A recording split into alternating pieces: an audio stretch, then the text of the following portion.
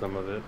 Yeah, there's some dockets here. Hi, everybody. Welcome. Hello. Special Sunday edition. It's Sunday. I was busy yesterday. I had a couple of personal things to do, and then in the meantime, in between all of those, I was doing Pokemon Go Fest. So it was sort of like, it was actually a really stressful but fun day, running between like, okay, I've got to go do some stuff over here if I want to participate in the Pokemon Go thing, which I really like, and then, oh, I've got to run over here to do this thing here, and then that thing there, and then I can go back to it, kind of things like that, Mm-hmm. So it ended up being like a very long day. Very long day. But it was fun. But I knew I was going to be busy at least a bunch of that day, so, yes. We're here today. Yes. I did get a docket of interesting topics, and I do have a different discussion topic I think has come up enough in our games and stuff, and in my own games, like where I've run or played in it, that I understand it pretty well and we can talk about it. And that's going to be, it's going to be a fun one. Concepts and builds, when they work, when they fail. Because that comes up more than you'd think. Yeah. I looked over Dominaria. The Dominaria. I haven't. I first, what I did is I read through the quotations, because I kind of want to pick up what they're doing for the story.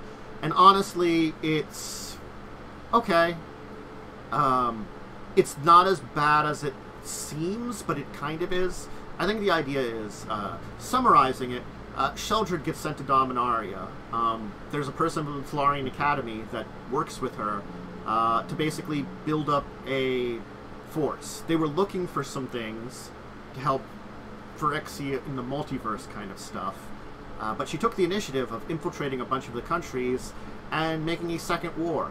The war, honestly, it sounds like it doesn't go well for them, but they kind of like win by getting a certain number of things.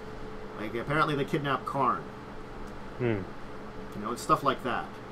So that might lead into why they have to do weird time travel shenanigans in the next set. I don't know. I don't really care about Phyrexian nonsense anymore. Again, yeah, it's just... It's not terrible, it's just not great, honestly. And... It's just... They've done the same type of thing before, I think is why it's like... I'm going to take for an example here. Eldrazi on Innistrad. There was a lot of corrupting beings to more unearthly things that serve a dark purpose. Let's see what's happening here. Corrupting things to more unearthly things to serve a dark purpose. Nice, yeah. It's the exact same thing. Instead of becoming alien Cthulhu monsters, you're becoming like bio-cybernetic, like Borg. It's the same kind of thing going on. I mean, like, at this point, I don't know if I necessarily care about storylines that maybe don't take place in weird planes. It's like, I don't know, the most interested I've been in the storyline for like a while was the little Kamigawa storyline that happened. Oh yeah, the Kamigawa storyline was good. I think the New Capenna storyline was okay. It was interesting, it was different. I think there's been plenty of other one-off planes that have been pretty good. Even revisiting ones, I think the Dominaria, just Dominaria set that they had, the storyline there I thought was fine. I used a shit ton of it in Children of Wrath because I thought that was some decent storytelling in that one. Like revisiting the plane, and Dominaria is pretty simple, but it was fine. There are plenty of other good storylines they can do. I feel like they're just really bad at their big epic storylines. Yeah, because like even though War of the Spark was not bad, I still felt it was kind of a little weaker than some of the one-off stuff because you can do a little more with one-offs.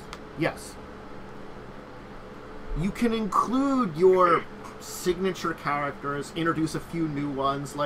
It's like the Planeswalker of the week, from our normal group visits this plane. We get to meet 2 new Planeswalkers or something, or one new one, one rarely returns one. Here's a storyline related to this plane that's kind of interesting.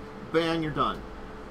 I also kind of just want more weird stuff, like the Wandering Empress is weird. Wandering Empress, she's weird. I want more weird stuff like that. Yeah.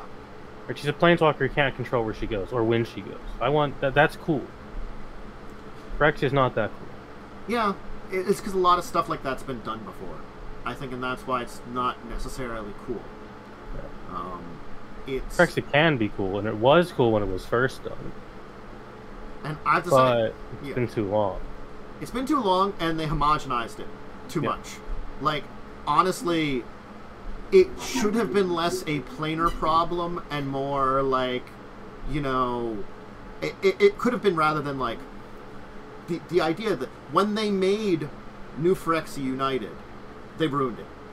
Mm-hmm. If they made like certain groups start to learn to go out, so like maybe then like if they find something like minions of Sheldred on Dominaria, they're just minions of Sheldred. They're just that group. Yep. Or like one of the other groups, you know, they're trying to like, you know, spread out and like spread their doctrines individually to other planes or something. That still makes them a planar threat that says you have to come back to it, but it makes it more interesting because that way, different concepts within it instead of just we are Phyrexian and we're all Phyrexian.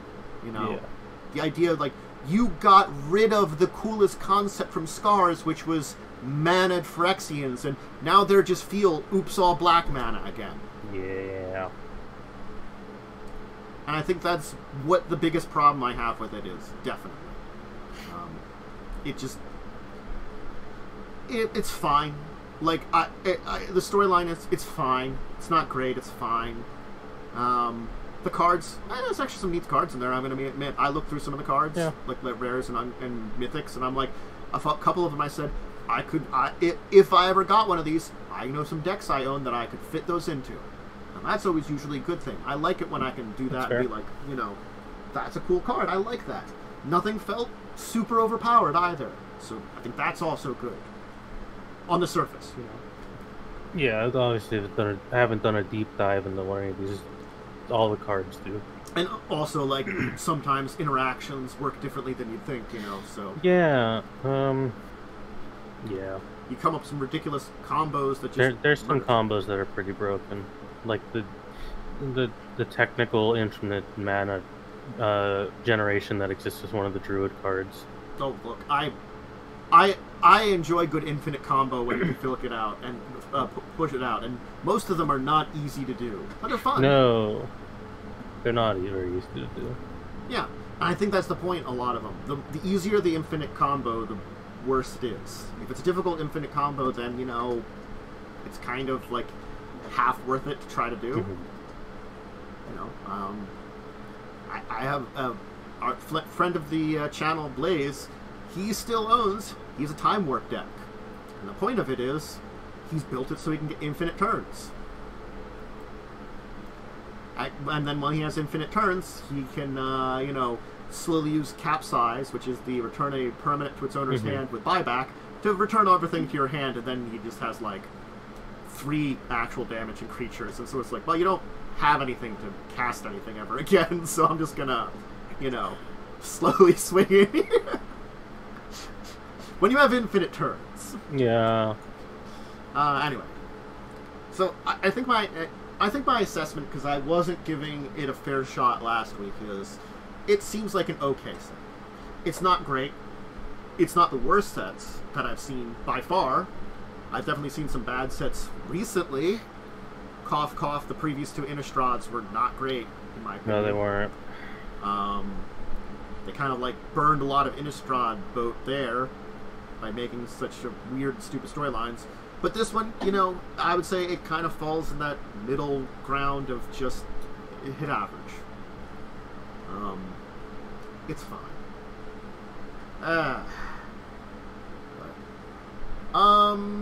So yeah, if you are, anybody out there is interested in, I will link the card image gallery here. I don't know if it's everything yet, but it's most of it. I might give it a look. Let's see some of these cards. again, like, I think going to the multicolored, they've got legends which are uncommon legends again, which I'm really a fan of. I think those are where some of the better ones are. And some of these, what are they called? Oh, the Defilers are actually neat. They're like weird. They're supposed to be Phyrexian things, but they have like special abilities that are actually like. Some of them are interesting. Some of them. Yeah. You know. But it's not terrible. I certainly like. There's definitely things I pointed out here. Like, where is it here? A lot of kicker cards, huh? Well, that's been a thing for Dominaria sets. Oh, Leaf Crown Visionaries for like they have some tribal stuff that's really good. Like Leaf Crown Visionary was good for in green was good for elf decks. I looked at that and I'm like, oh yeah, that's actually really good for my like elf deck and stuff. So they did some pretty good stuff for some tribal things here, I think. Oh, and their Squee card that they put out in this one, terrible. It's just awful. What's it called? Squee Dubious Monarch. It is the worst Squee card out of all the Squee cards.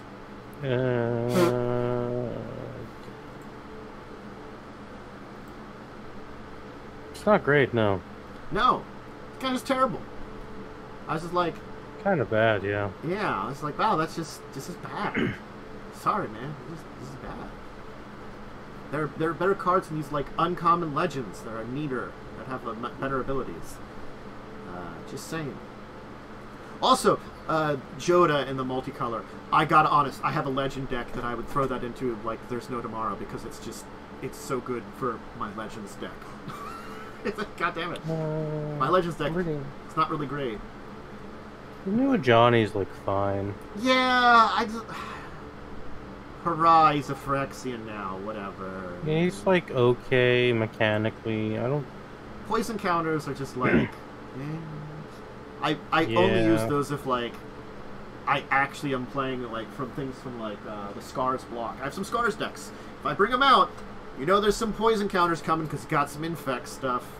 Other than that, I don't usually play with a lot of that stuff, so it's fine. Why don't we just move on? Honestly, from they're like fine. Cards are fine. Yeah.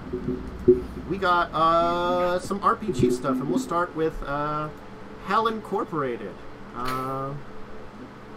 So it's funded. Okay. They only needed $306. They hit their funding in 24 days. It's basically like, you know, Hell's a corporation, you're working for it, kind of thing. An RPG version of it. Which I guess means you're doing like doing underworld bureaucracy and stuff like that. Alright. Yeah, fair enough. So it's kind of like a weird game. It's supposed to be comedic. You know, that's the thing is, it's so unusual as an RPG. I think that's why I kind of like put it here. I mean, you know, if you're interested in comedy games, it's good to check out. Comedy RPGs are fine. They're not easy to run. I think next to horror, comedy is the hardest. Yeah, I think comedy is like a little too hard because it's so subjective. Yeah.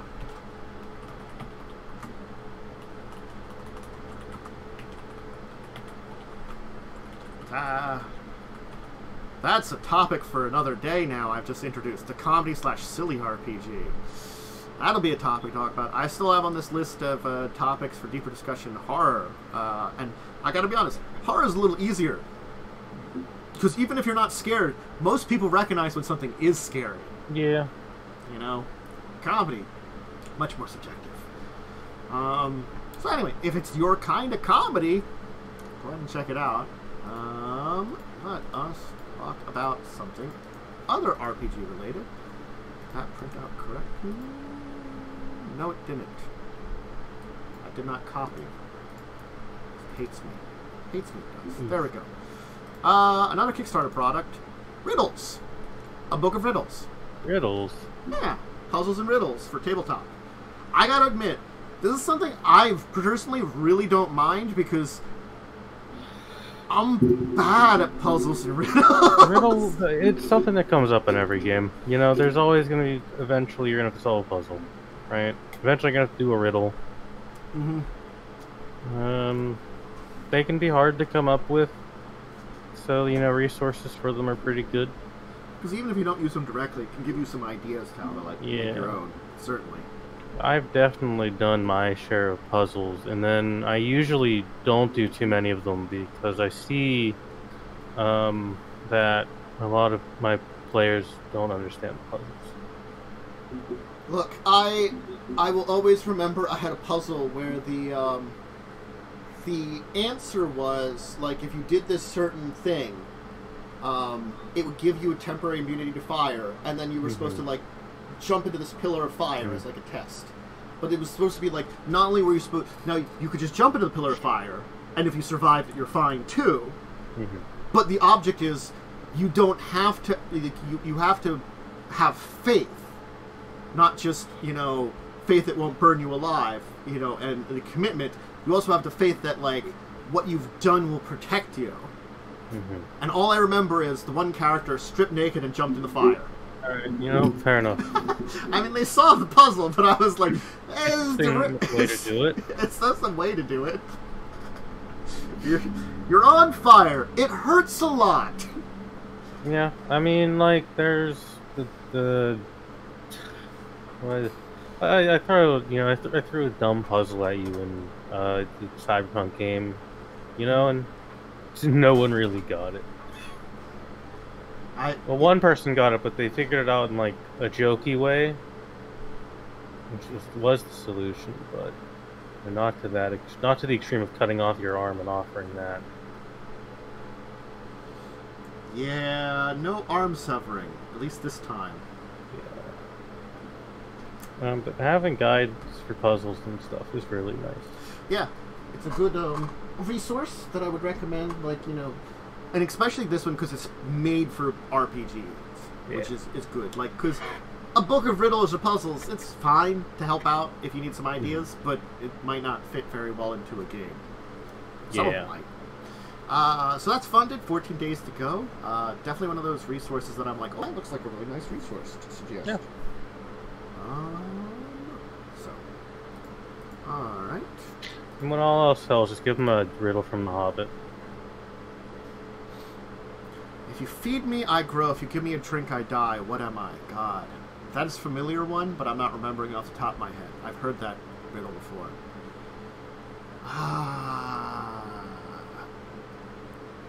Can't remember. I'm pretty sure this is one from The Hobbit. It probably is one from The Hobbit. I have not read The Hobbit in a while. It's also another thing I haven't seen for a while. I'm trying to think of it. Fire? There's the answer, fire? Yeah, it's fire. You can't really put water on a fire? Yeah, it's fire. That's right. Well, you can, depending on what kind of fire. It might be a bad idea. Well, those are chemical fires that are completely different, and then you're just dealing with something else. Okay, cool. One of us remembered it, at least. This was... Don't put water on an oil fire, chat. It's bad. Yeah. Get an extinguisher. So, this is a little RPG in, like, a zine, as they would call it, because they have it, the word zine here, Zine Quest 4. It's Bonebout, a skeletal boxing game. Oh. It's actually like a tabletop RPG where you're playing as skeletons in a boxing tournament. Fair enough. I mean,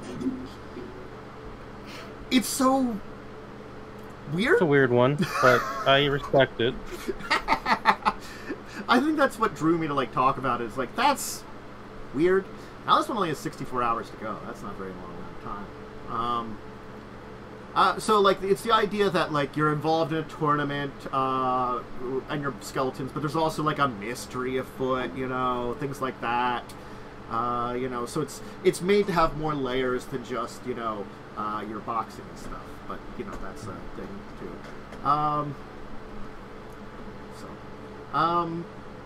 Yeah. So you can have, like, different types of haymakers, and apparently you can try to sneak illegal items into the ring. Things like that.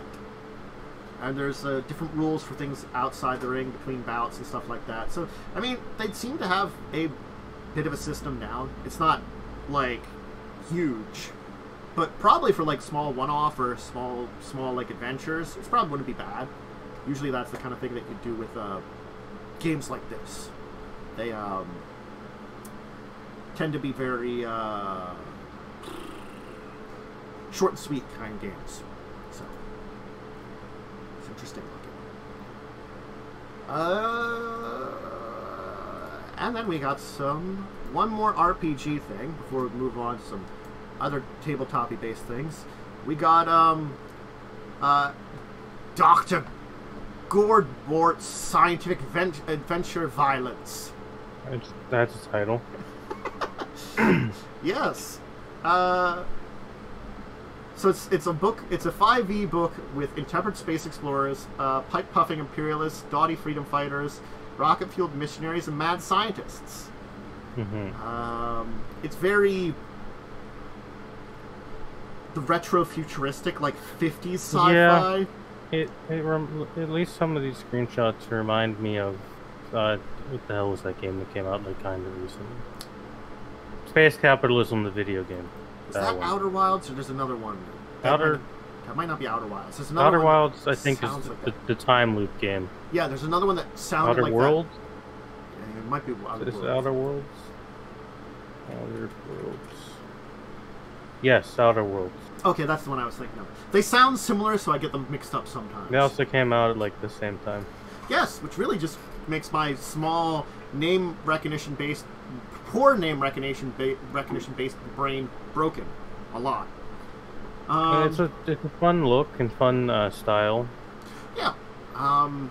Honestly, we don't see a lot of style of this sci-fi anymore anyway, so it's nice to see something on it, because, you know, it went out of style by, like, the 60s or 70s a lot. Yeah. But, you know, people realized sci-fi when it or the future wouldn't look like this quite, with weird jetpacks. Yeah. You know? Sci-fi altered with our concept of what the future might be. So, and I like the character sheet, Gorbert's Interplanetary Adventure License. It's pretty fun, yeah. I mean, it's the idea that's a little like silly and fun, and yeah. I think that's good. And there's a bunch of classes which are kind of like a little bit more. They say like reskins of them. And others have they've taken the base classes and either altered them significantly or just reskinned them a little bit to make them work, and I think that's a good idea. Yeah. I like that Paladin is called a tub thumper. The barbarians are jackanapes. God. There's some good names. Wizards of Boffin. I do like that. That makes sense, yeah. Evangelical engineer. Mm-hmm. It's some good naming. And they have some nice like art here for like some really ridiculous silly stuff. You know, that they kind of all show. Yeah.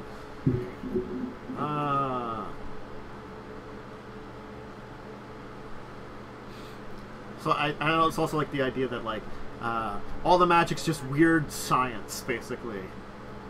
So you know it's weird, bizarre rifles, apparatuses, chemicals, or Martian technology. So it's an interesting take that allows you to still do a lot of the like magic stuff, but like just be like it's science, and not all be artificers. So. True. Okay. So that one's also funded. But today is the day of a lot of Kickstarters, so we have one more board game-based Kickstarter. Board game? I know, a board game here. Let me just throw this link here into chat of a post-apocalyptic game here. Barbaric. So it's choose your rider and gear and build endless combos to survive against gigantic monsters. It's a cooperative post-apocalyptic board game. Fair. Where you're like super smart animal mutants in the distant future when humans have died off. It's a furry board game. It is a furry board game. That's like a goldfish submarine spaceship. Yes. It's a goldfish robot. What the fuck? Uh-huh. And there's a chicken man. There's a chicken man, please. Yeah. There's rat boy. Uh-huh. And giant, like, horrible snake monster, giant turtle monster, you know. The horrible, gigantic wasp, hippo lady with an afro, and a machine, and a chain gun. You know what? Fair enough. It's an interesting art style and an interesting idea. It's combining a lot here for like a cooperative miniatures board game. Yeah. So here's what it is. It looks like you've got like a vehicle token, and you put a little character token on top of it that must like hook together or something. Okay. So like you have your character, and they can go on one of the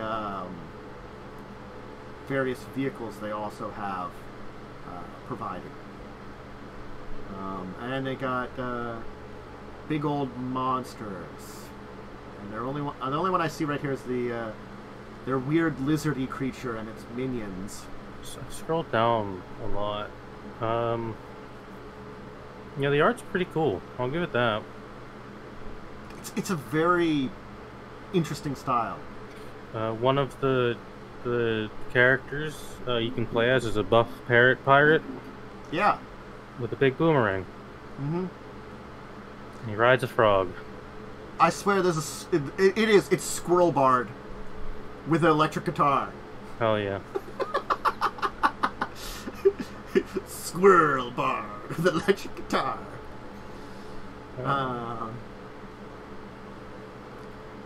And it looks as though they have like 3 different sets that you can get, so I guess you can choose which ones you have. And yeah, and they've got an expansion announced down here.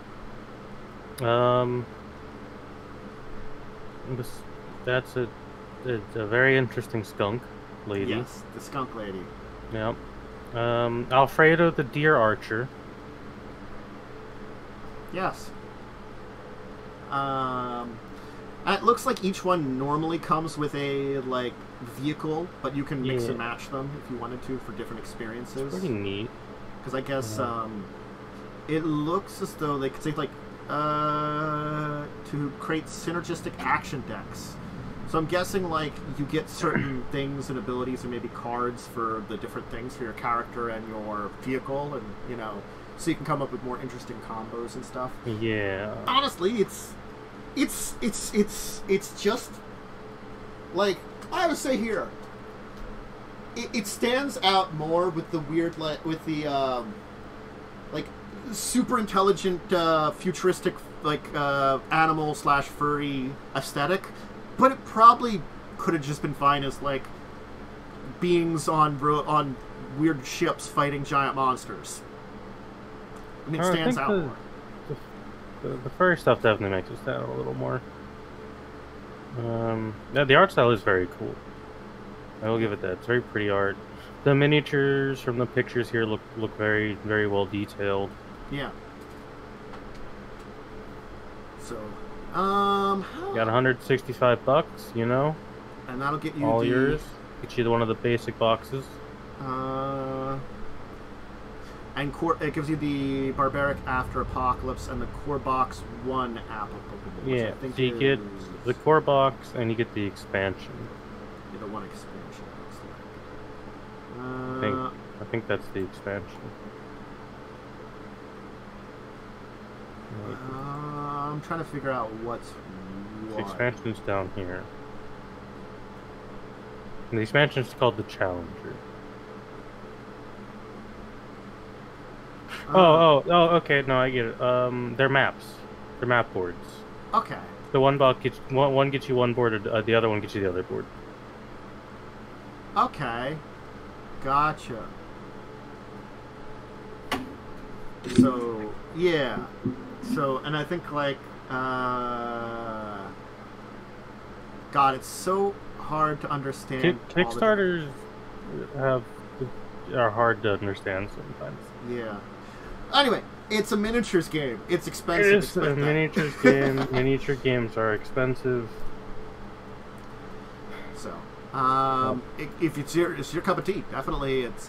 I say that one would be an interesting one to check out if it is in your wheelhouse. Yep. Honestly, like the fighting a giant monsters is in my wheelhouse. I've always been a fan of really cool giant monster movies and media and stuff like that. So, that's what I have to say on it. If I could afford that much, I would maybe each a bit more. Oh yeah. Miniatures games are expensive. So, Homeworld Fleet Command has been announced by Modifius. I remember seeing something about Homeworld coming out, or being. Did I get an? Might have been this. Let me check. I might have gotten an email about this because I get. There's the role playing game, as well. Yeah. That might be what I saw. It's also like trying to figure out, like I don't always remember to check my email right before the show just to make sure if because sometimes I keep things on here and I'm like, oh yeah, I remembered I wanted to talk about that. Okay, none of these were anything doing it this week. Good. I wasn't forgetting anything, at least for now.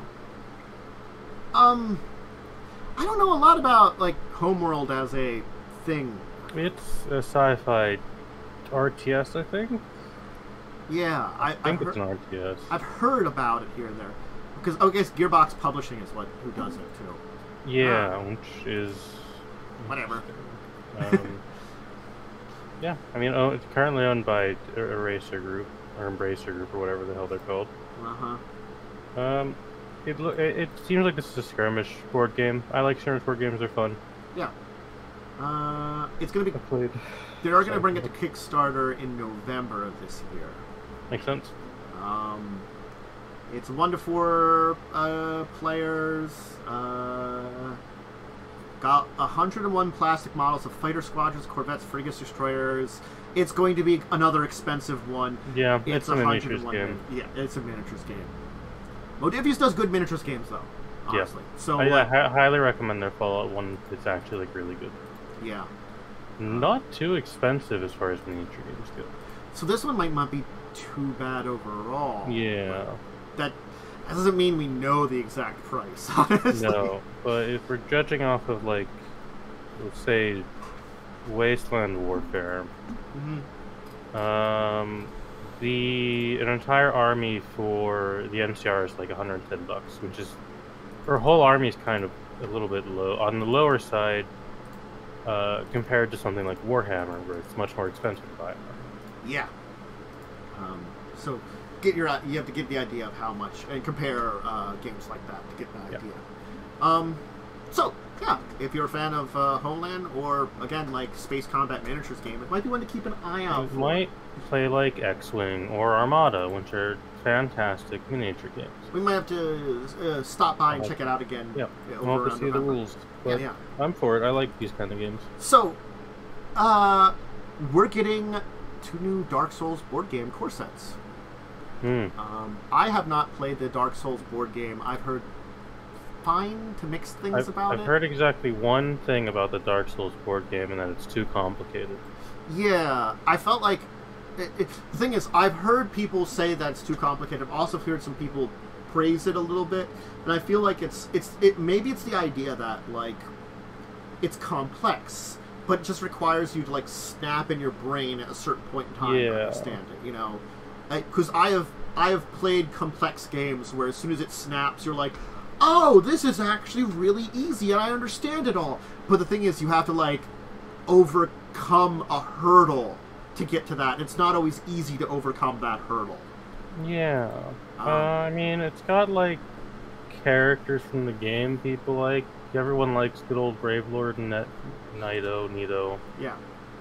He's a boss. I don't know. I don't play Dark Souls that much.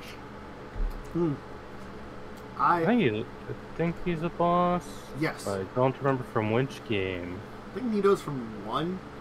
Because I've seen people play through 1 and 3 enough times to know some stuff about those. No one plays through 2, so like... 2's kind of a little too long. Yeah, I think I saw like one person play through 2 once, and it was like, wow. And I can't remember anything about that stuff. It was just a little too much. So it's like, yeah. And I've seen a couple of times people, like, not lately, but a while ago, like, there was the, when they put out the Dark Souls 3 randomizer, I think it was. Or was it 1? One of them had a randomizer. It might have been 1.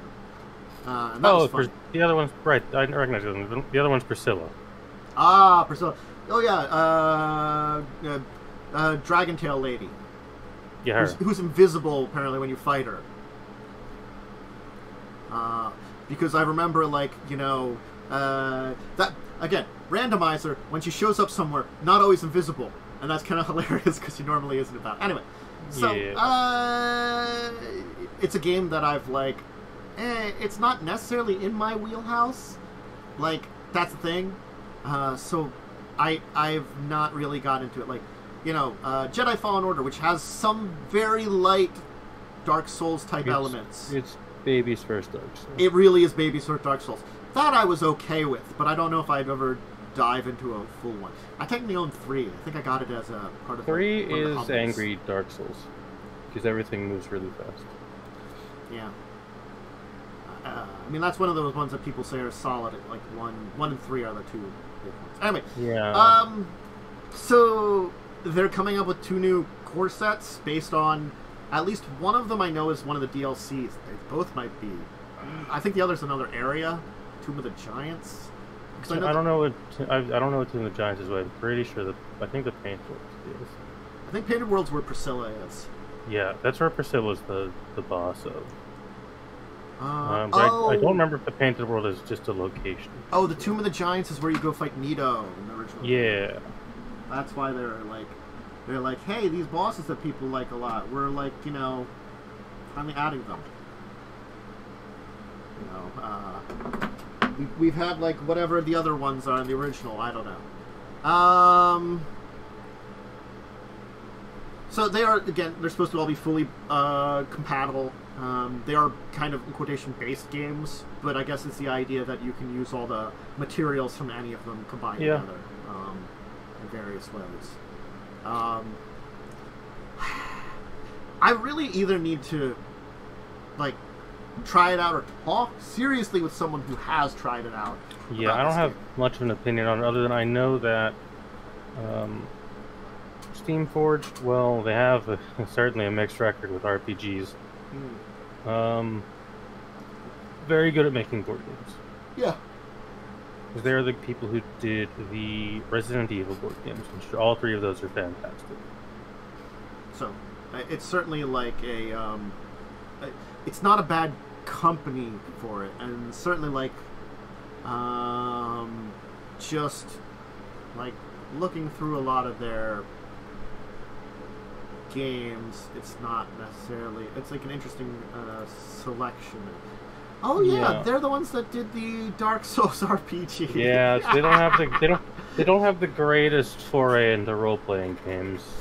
Ooh, that explains a lot. But their board games are very good. Yeah, well, I mean, like, it almost feels like the Dark Souls RPG was their, like, first foray into RPG. Yeah, it had a lot of problems, but that's something I could spend a long time talking about. Well, again, like, if you are... I think it's something that I've talked about with companies in the past when I've been at, like, stuff like PAX Unplugged or various other events where I've been able to talk with people from companies. There is a huge difference between making a board game, like a traditional just board game, and an RPG. Oh, yeah.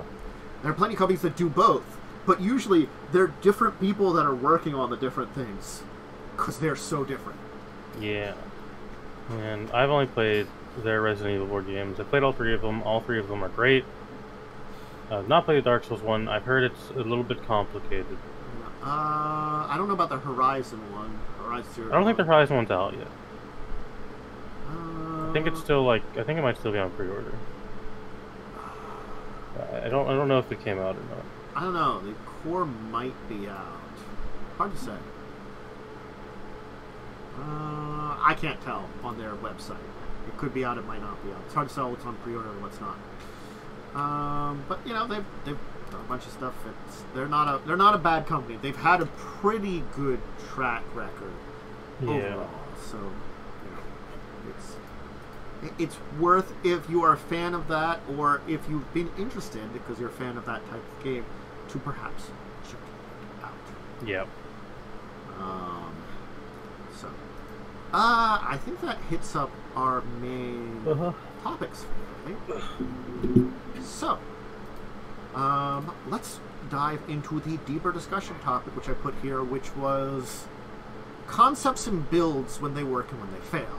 And I think the first thing, if I'm going to talk about this, I should define is the difference between a concept and a build. Yeah. Because those are very different.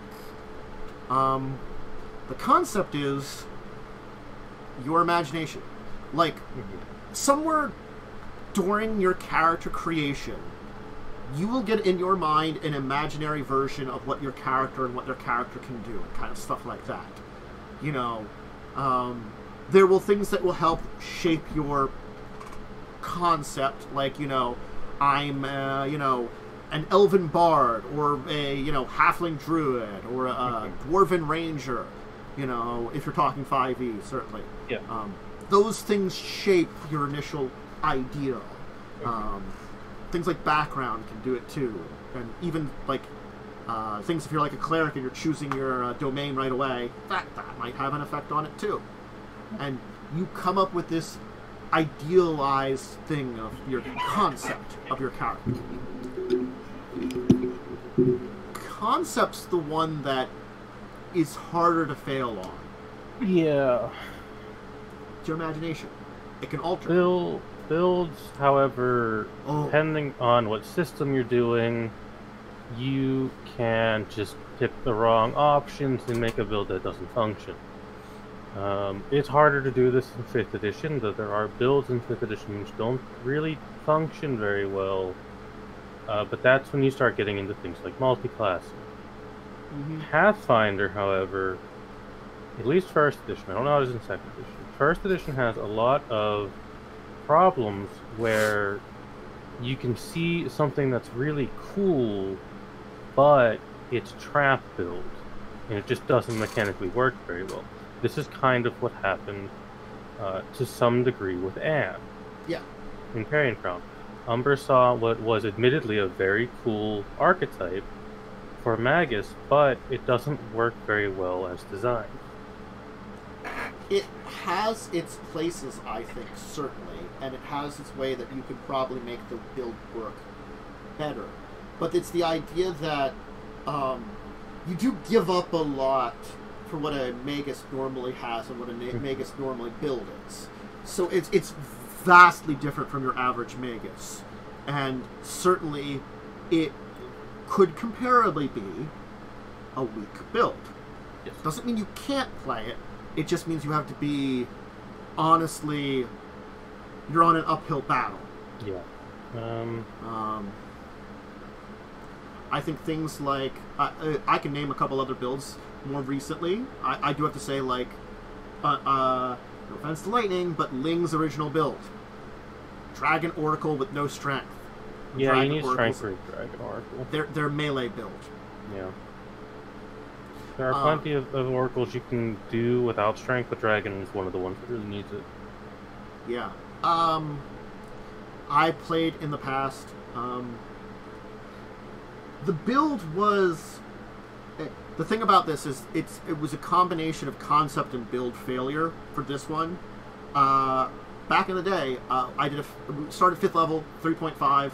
I played a fighter rogue wizard drow. Oh, this one. Yeah. The initial concept had issues. Certainly. Certainly. Did I say certainly? Certainly. Hey, who cares about English? I barely know it.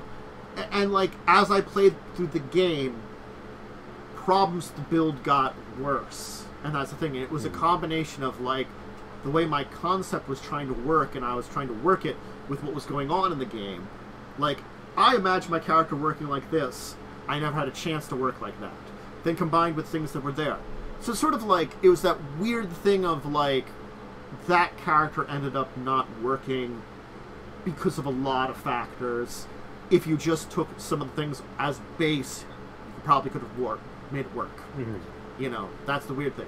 If I had removed the character aspect of that character and made an entirely different character with the same build, it probably would have worked. And that's the thing. That can happen too. Those are the weird juxtapositions that you can have for characters. Yeah. I feel like that's why you took a step away from Rio. Mechanically, Rio works. Conceptually, Rio works. Conceptually and mechanically, in the situations that we were in, Rio doesn't work as well. No. Now that we're on a big landmass, however, Rio works very well. Yeah. It's just that Shadow Oracle, well, really, Shadow Oracle and Summoning build, well, very cool, doesn't work very well on boats. Yeah.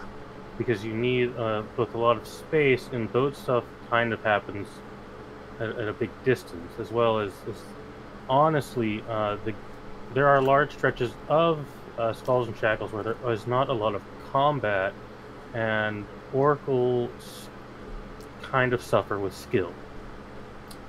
And I feel like Shadow Oracle is a little bit more of a combat Oracle anyway. Shadow Oracle is a little more combat, and it's the stealth Oracle, when you're not doing a lot of stealth on boats. No. So it's that interesting thing of like, it's basically like trying to be a little bit roguish without being a rogue. Yeah. You know, it's rogue type combat. You're built on stealth and fighting, you know, and again, it's not a bad build at all. It's not a bad in a lot of adventures it works very well, but in this specific adventure it is a little bit weakened. It's sort of like going back to both even Anne and Ling. Both of them had aspects of them which could have worked. I gotta be honest, I feel like non-strength based Dragon Oracle Kitsune could possibly work, but it's a heavy build and requires a lot of things, like going specifically the weapon finesse route right away, because then you're going finessed natural attacks and stuff like that. Yeah, the reason why it actually does work decently well, specifically on Kitsune, is Kitsune can start with weapon finesse for free. Mm-hmm. And then once you get to a certain BAB, I believe there's a feat that gives you the equivalent of 5e weapon finesse somewhere buried in the tree. I don't remember which one. For that. Yeah. I don't remember which feature you have to go down, but I know it's there. Honestly, even if they don't do that, you can just take Piranha Strike. Yeah, you just take Piranha Strike. Because you have Oracle spells, you buff spells, so that build can work. It just takes a lot of steam to get going. Yeah, and you've got to be ready for that steam. And now on that end, you know, we've talked about in the past how some things with the way we set up Ling made it harder to connect the Ling together. I think had Ling started with Common, I think Ling would have been genuinely fine. Yeah, I think that would have corrected that. The not starting with Common is what killed the character. And just like I think one of the things that killed Anne a lot was playing up an android as very androidy. It did not help, because then when a lot of stuff happened, it wasn't good for the character too, and it was hard for the character. And it drew stuff in the character in very weird directions, and then combine that with a very difficult build. You know, that's Terror Armored Battle Mage when trips out like half of Magus. It does give you some interesting abilities, but again, it ripped out like the best part of the Magus base class, I think. Oh yeah, it got rid of the one that it wasn't. It was not. It's either spell combat or what's the other one? I'm gonna look up the. I'm trying to remember. I'm gonna look up the thing. You lose spell combat. Okay, so you lose spell combat. Yeah, you lose spell combat for the benefit of you get the combat casting fee. Ah, that's It's not which great. isn't not a great replacement. That's what the problem is. Like, Spell Strike is still there, which is very good. Spell Strike is still, as much as Spell Combat is good, and I like Spell Combat. Spell Strike still, I feel like, is the much better of those two. That's the one where, honestly, you can go Keen, Rapier, or Scimitar, and then just crit Shock and Grasp, or another touch spell. Yeah, you also lose out on the Arcana stuff that you get as Magus in favor of armor training, which I think that's kind of fine. It's okay. But you also lose some Spell Combat. I feel like Carrion Crown is not the place necessarily for that. No, I can think of a few decent adventure paths where this would work. Yeah. The ones in mind are some of the Chilexian ones, because those are less incorporeal shit, and more you're slapping beefy dudes and mages. I gotta admit, like Rise of the Rune Lords, even that's a lot of just like goblins, ogres, trolls. It's dudes. It's hard to make something that doesn't work in Rune Lords. Rune Lords is the very standard of fantasy adventure. Yeah, but like there's plenty of adventures where Anne's basic concept would have worked, or build would have worked more. The concept fucked it a little bit, definitely. I think not being an android would have made the character a lot better. Or playing the android more like how I think it should be played, where I've talked about it's like, it's deeper chat, Lightning, it's deeper. This is deeper. You want to hop in for deeper chat, Lightning? Talking about character builds. We were talking about some things we talked a little bit about how, like, there was a time and a place for Ling, original Ling, and it wasn't, unfortunately, in Carrion Crown. Yeah. Builds. Yeah, builds good. Builds and concepts. Build and concept. I can't think of any 5e ones that are bad off the top of my head, because it's 5th edition, it's really hard to make a fucking dysfunctional character in 5th edition. I guess, like, just... It's possible, but, like, really... Well, I know one upcoming that will be very dysfunctional, but it's in a game that isn't combat heavy, so we'll be playing a character that has 8 constitution. Like, and I feel like that's a thing that there are ways to correct 8 constitution... Hello, Lightning. More... Oh, it's that one. Also, con doesn't matter that much.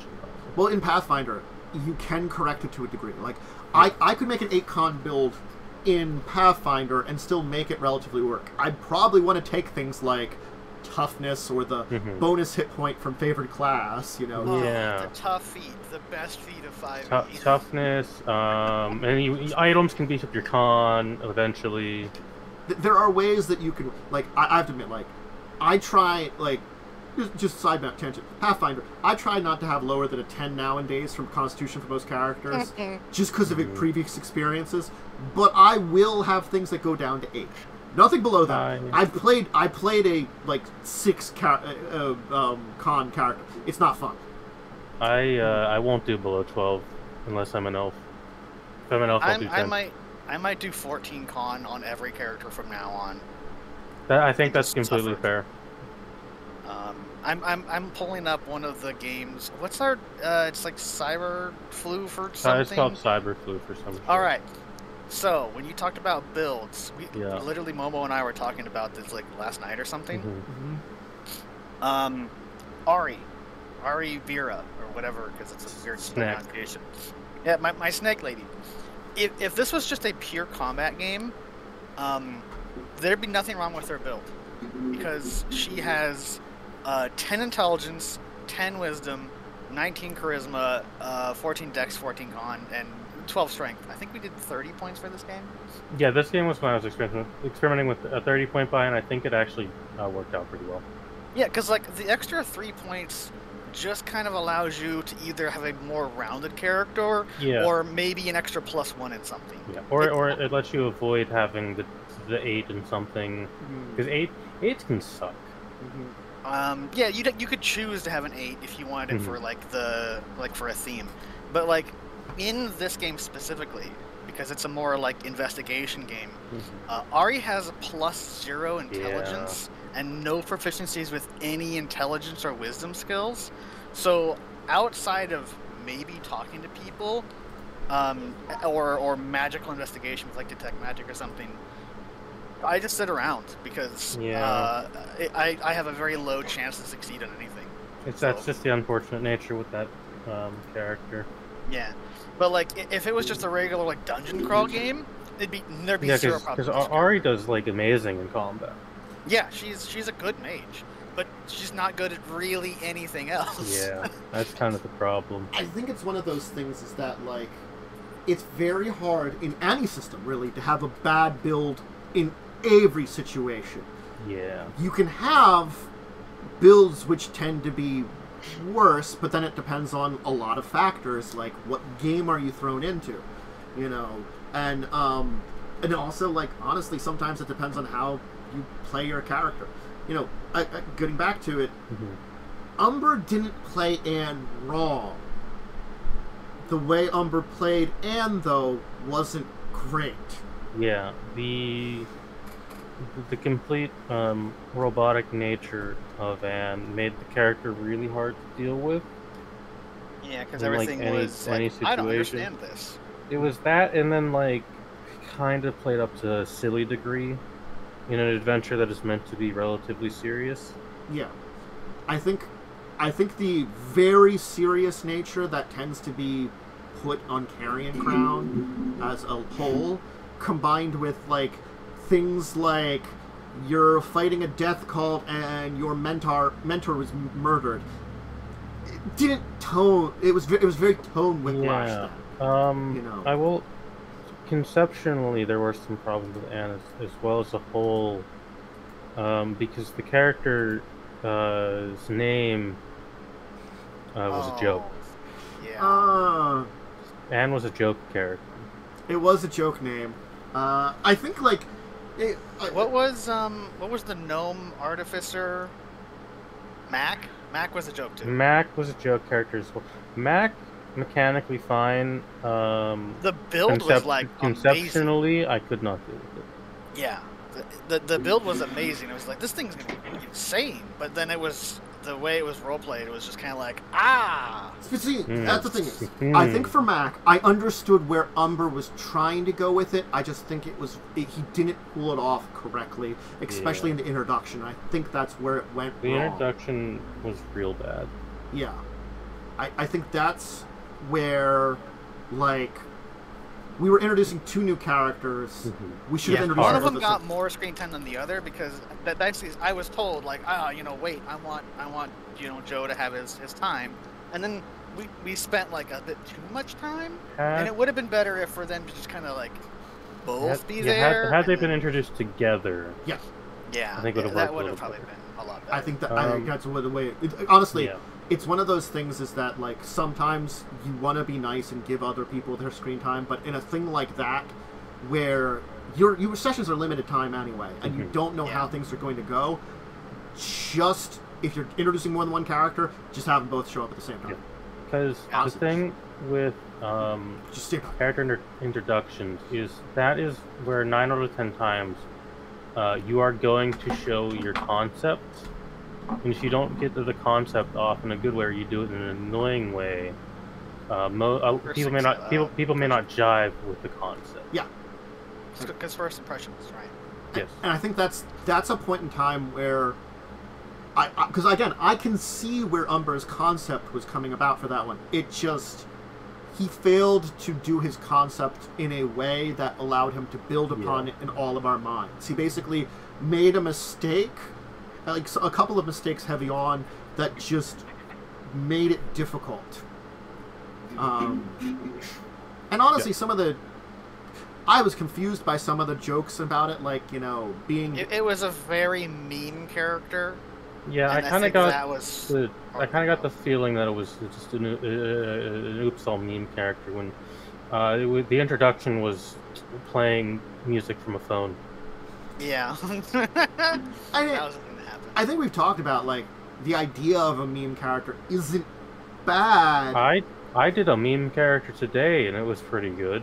Yeah, it's just, you have to do it right, and it's not. Yeah, you gotta always be. easy. You can't go full with your meme. You have to do it subtly and still actually have a character beneath it. You have to be a random man with a badger on his head. Yeah. Did we talk about since I'm in here and the show's all about me now? Yeah. Did we talk about Natilius and her weirdness? We haven't talked about Natilius. That's one I haven't brought up because again, like I have to say this. I probably only pick up about 66% of what you wanted to do with Natilius and 66% of your understanding of your build. Because you were I have building the entire build. Yeah, you were building towards something, and I had an idea what it is, but it was definitely one of those ones that takes a very long time to ramp up. Because you were trying to do Arcane Archer, right? No, or are you doing I was Eldritch Knight? Eldritch Knight. Eldritch Knight. Yeah, that's a weird one. Yeah. That is unfortunate it didn't work out, because it's a really cool build, but it just takes a lot of steam to get going. I think my build would have popped off around 7 or 9 at the latest, because I was still a bunch of wizard. So, because I could fall back on guns, because usually it's like, take 1 level of fighter, but it's like, what if I took gunslinger instead? Yeah, be ranged Eldritch Knight. On paper, that's really really cool. Yeah, good. because I'm a wizard, so my attack bonus is bad, but guns are versus touch. The build concept was good. I think a lot of it kind of came down to the adventure. Yeah, I think Nat would. I know an adventure. Nat would be really good in in Crimson Throne, because Crimson Throne you're fighting a lot of heavily armored Chelix people, so gun would be great. And Nat has a lot of the knowledge and investigative skills. Yeah, while also benefiting from being a gunslinger and Eldritch Knight eventually. So I think Nat would have been amazing in that one. Yeah, I think part of it though was a little bit on me, and just the fact that there was 5 players. But there were a lot of players.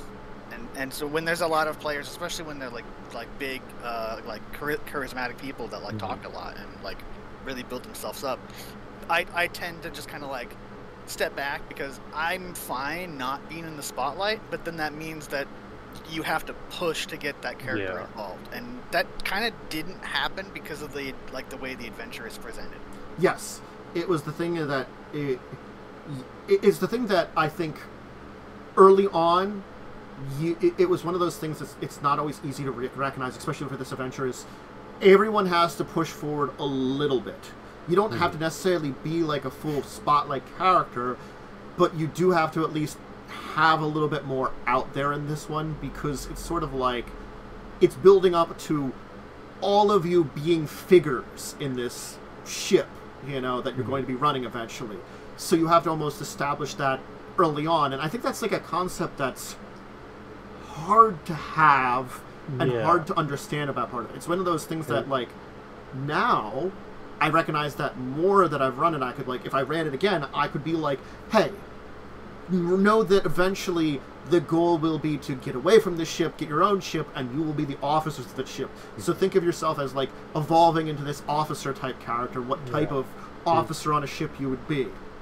Because it was a year ago when this deck came from, but thinking back to it, for the first maybe 3 or 4 sessions, a majority of the stage time was Yakul and Revia being stupid and doing dumb things. And occasionally Quentin doing something. Occasionally Quentin doing something. Well, Rio and Nat didn't really do a lot for those first X amount of sessions. See, and I feel that's why Misty works better. Because Misty is the character that doesn't need to be the big show person, but just sits there and after they say something, they're no, don't do that, that's stupid. Yeah. you're the voice of reason, so you automatically are caught in there. You're the real pirate. You're the real pirate. The whole concept of Misty is, she's a 34-year-old person who's been a pirate since she was 18. So she's the real pirate, and so she can correct them. And I basically, it means that I don't have to use Ambrose most of the time. Yeah, you don't have to use Ambrose. You have someone else who can logic the stuff out. You just have the dwarf appear, and it's that's a dumb idea. Just out of a trapdoor. Just out of another trapdoor. I love that, using that dwarf. It's He's great. I do love him in his knowledge skills. But like, yeah, conceptually, I think Misty is conceptually and mechanically one of the better characters I've made. Especially for Pathfinder. I think that conceptually, in Carrying Crown, Zorim, my Tiefling boy, was okay. It was, again, first time doing Pathfinder after a long-ass hiatus. I think conceptually, he was great. Mechanically, I'm going to say something here. All of you sucked. Yeah, like, everyone kind of sucked. In different ways. I made a functional Sorcerer character, but he kind of still sucked. Sorcerer would have been great. The reason why... Common. Yeah. I should have forced common. Well, that was a you, because you're like, hey, you're not from here, you don't know common. So yeah, like, I gave you the option of learning it. Kind of a mistake on everyone's part. You should have been like, no, you should really just know common. It's a mistake on everyone's part. I will admit, that was my mistake. I should have been like, you also know this other common, is what I should have said. Yeah, it was kind of like, you like formed it as a suggestion, and I was like, but I know Elven, it's fine. Yeah, I recognize why at the start of Carrying Crown Zorim sucked. Partially my fault for not putting my foot down, but because I always build my characters last to fill a role, the party was left with a really awkward situation of, shit, we've got no good melee and no good ranged person. And we also had no healers when I made my character. Yeah. Which is why I swapped from, like, Sorcerer to Oracle. Forgetting how Pathfinder worked, because I hadn't played since, like, 2017, was like, well, I'll just do both. You can't do that in Pathfinder. You can do an okay... Like, what you can do is, you can specialize one and do okay of the other. Yeah. Like, you can't... Like, had I done Rapier Longbow, it would have worked better. Oh, yeah. But I was like, well, big swords are cool, and I guess I'll have a bow. I don't think the big sword would have been great. I think what you should have done is alternate longsword, shield, sword and board. I should have done longsword, shield. Yeah. Because, like, if I remake the character, one, I just make him a hunter from the start, or I do the druid thing, but get the classes right. But again, even if I did that, we still would have had the problem we don't got the melee dude. And our ranged person, admittedly, was a shit character. The gunner? The gunslinger could have actually worked if they had actually, like, made thoughts that existed in their heads sometimes. There is two recommendations I could have done with this gunslinger is the player wanted to use a musket, didn't pick musket master. Should have just picked musket master. It's like the most broken article. Were they human? They were human. They could have got rapid reload as their first feat. I don't know what they took for feats. I'd have to check. I don't remember. Should have done that. Second thing, use a goddamn melee weapon. You are going in Pathfinder. At some point, you are going to need a melee weapon. Especially with gunslinger, because like ammo. I will say this. One of my favorite builds that I did for Pathfinder was when I did Wrath of Righteous. I was a archer. Guess what I had? A +1. I had a really cool bow. I still had a magical battle axe because guess what? I could use it, and that was my melee weapon. You know, it's sort of like, or if I didn't have my bow, I had throwing axes. I had backup weapons. Yeah, just like for situations. Misty has obviously the rifle and the pistol, but she also has a +1 scarf and a really fancy rapier. Yeah. You have to be ready for backup situations, I think is one of those things. Is that, you know, 5e doesn't build for that because your characters intrinsically have a lot of stuff built in them that fixes a lot of backup situations, you know, which is good. You don't have to worry about those backup situations necessarily. But again, it's some of the things you have to think about sometimes. Like, honestly, like, I still think about that for 5e because, like, 5e, sometimes you just need a ranged weapon, or sometimes you just need a melee weapon. Most starting equipments are, like, have an option for a ranged weapon. Yeah. Yeah. They're mostly like... Very, very few don't. I think even barbarians, like, you have get 5 javelins. Yeah, you just get javelins, barbarians. Yeah. They build in for that. They're like, hey, you should have a ranged and a melee, because you never know when you need either or. Hell, Monk, when she has, as a class, like, literally no option to be ranged outside of 2 subclasses, they give you ranged weapons at the start. You get darts. You get darts, which on any other character are garbage, but on Monk, they're amazing. Yeah. Oh, that's right, because you can use your martial arts die with Because them. you use your martial arts shit with them. Yeah, so they get more damage over time. But so you see, like, that's the thing that the gunslinger needed that. I think Jess wasn't bad as a build, but she chose her abilities in the wrong order. Yeah, I think that if I'm talking pure mechanics, the only well-built character in that game was the witch, because witches are very easy to build. However, as a character itself and conceptually, it needed a little bit of work and a little bit less I'm a scatterbrain. Because there are some instances, like in Ghost Fight, where she picked up the octopus, and that just shouldn't have happened. Also, take Healing Hex as the first hex. Healing Hex, especially when you're dealing with undead. Yeah, Healing Hex would have been so great. Yeah. It would have been at And least... Noodle Arms the spell. I like Noodle Arms. If you're gonna do Witch and Carrion Crown, if for some reason you want to run Carrion Crown or play in it, do a healing focused Witch. I'm gonna say this. Carrying Crown, a good chunk of it, conceptually could work. It just needs, well, work. You need to put the legwork in to deal with a lot of the dumb shit. You need to have a little bit of writing skill Yeah. and maybe connect things Because slightly better. I could make a lot of Carrion Crown work, like connected, but just by moving events around and actually, connecting things and having the villain exist for more than having the villain exist before the fourth adventure. Have the villain like right away, just like a dude in the town that you meet I've and talk read to through, during the festival. This is super side tangent. I've read through Carrion Crown, at least the first adventure, and all it says for introducing the main villain is, when you do Harrowstone, he will send you a letter. You know what I would do? I'd have him like in the festival, because there's a festival, and then like just have this dude come up to you and like, oh, I see you're new in town. I will say, and be like, all friendly. The first 3 adventures has one main villain, and after that you learn there's a guy above him who's really been ordering him around, that's a trope, but it's not necessarily a bad trope, and it does mean you can have your climactic fight. Adventure 3, I feel like you should separate out into like 6 adventures, maybe 7. The 4th adventure, I'm not. You need a better reason to go there. You could probably invent one. But like, if you build up a villain that you plan on killing off early, you can build him up to be like, oh man, he's like this huge threat, and then when you confront him, he's just kind of an average threat. Yeah. You're like, oh, that was weird, and then you search around, it's like, oh, he's an underling, which means there's someone stronger than him. And so then you have you've raised the stakes. Yeah. Yeah. Carrion Crown has a mess. And all the characters that were in it were a mess. Yeah. Yeah, I think that was my first time playing it was Pathfinder. Such a bad introduction to Pathfinder. It's not a great introduction to Pathfinder. There's so many better introductions.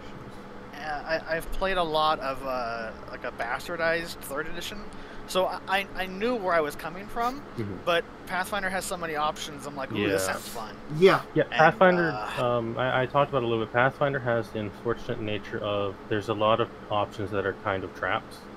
Yeah, most archetypes are actually just worse than the base class. Yeah, that's gone in 2nd edition for the most part. Yeah. And I gotta say, like Barbarian, like almost every single archetype for it is just worse than regular Barbarian. Most Ranger archetypes have a good theme. Most Ranger archetypes are bad. I mean, like, honestly, you can still play them and have fun with them. Yeah. It's just that you have to be prepared for going a different direction. Way more specialized. Yeah. Specialized and a different direction. And you have to be ready to fit specialization. Yeah. Yeah, because like you go from someone who's generally good to someone who is really good or average at something. So like some of the archetypes are kind of traps. That's what I learned because again I've always been a Pathfinder player, but there was such a long gap that I forgot most of Pathfinder. What I learned in Carrion Crown when I made Zoram and after that in playing him was I learned how to make characters again. Like, it was pretty rough.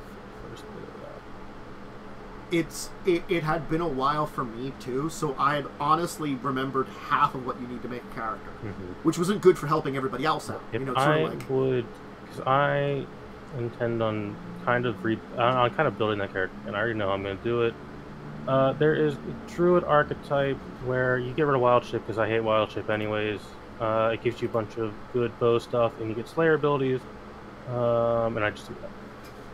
You still get the animal companion. You receive your full caster. I mean, like, again,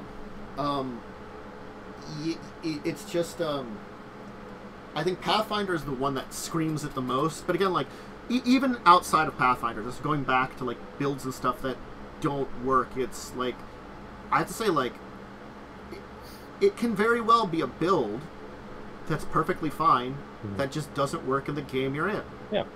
I can give a really good example. I was running a Besom game. Besom game was supposed to be basically like, if I can describe it, a little bit like, you know, they do with like Marvel's Secret Wars, where it's like a whole bunch of universes combined, but it's supposed to be like anime version I did. So like Anime a lot of Marvel? it was just supposed to be a lot of people got a lot of weird powers, you know, from different sources. So like, you know, all of a sudden you could have like, you know, weird like supernatural powers or magical powers or things like that happened. And the idea was there was a specialized like school that was created on like an artificial island. All of you are characters going to this. You no matter where you are, this is an idea of how to like basically learn how to use your powers and stuff. You could be any walk of life, you know. I want to run a magic school like game. Even if you're only at the magic school for like 1 or 2 levels or something, you can like stretch that out and have a lot of like character development and stuff. I think that'd be fun. But one person made a character that I said like you can have this number of things that are like max ranks. This made a couple of max ranks powers and that was it. They chose nothing else. Oh no! So they were like you know, like key focused martial artist or something, and I'm like, you have nothing to learn. What the hell will you level up?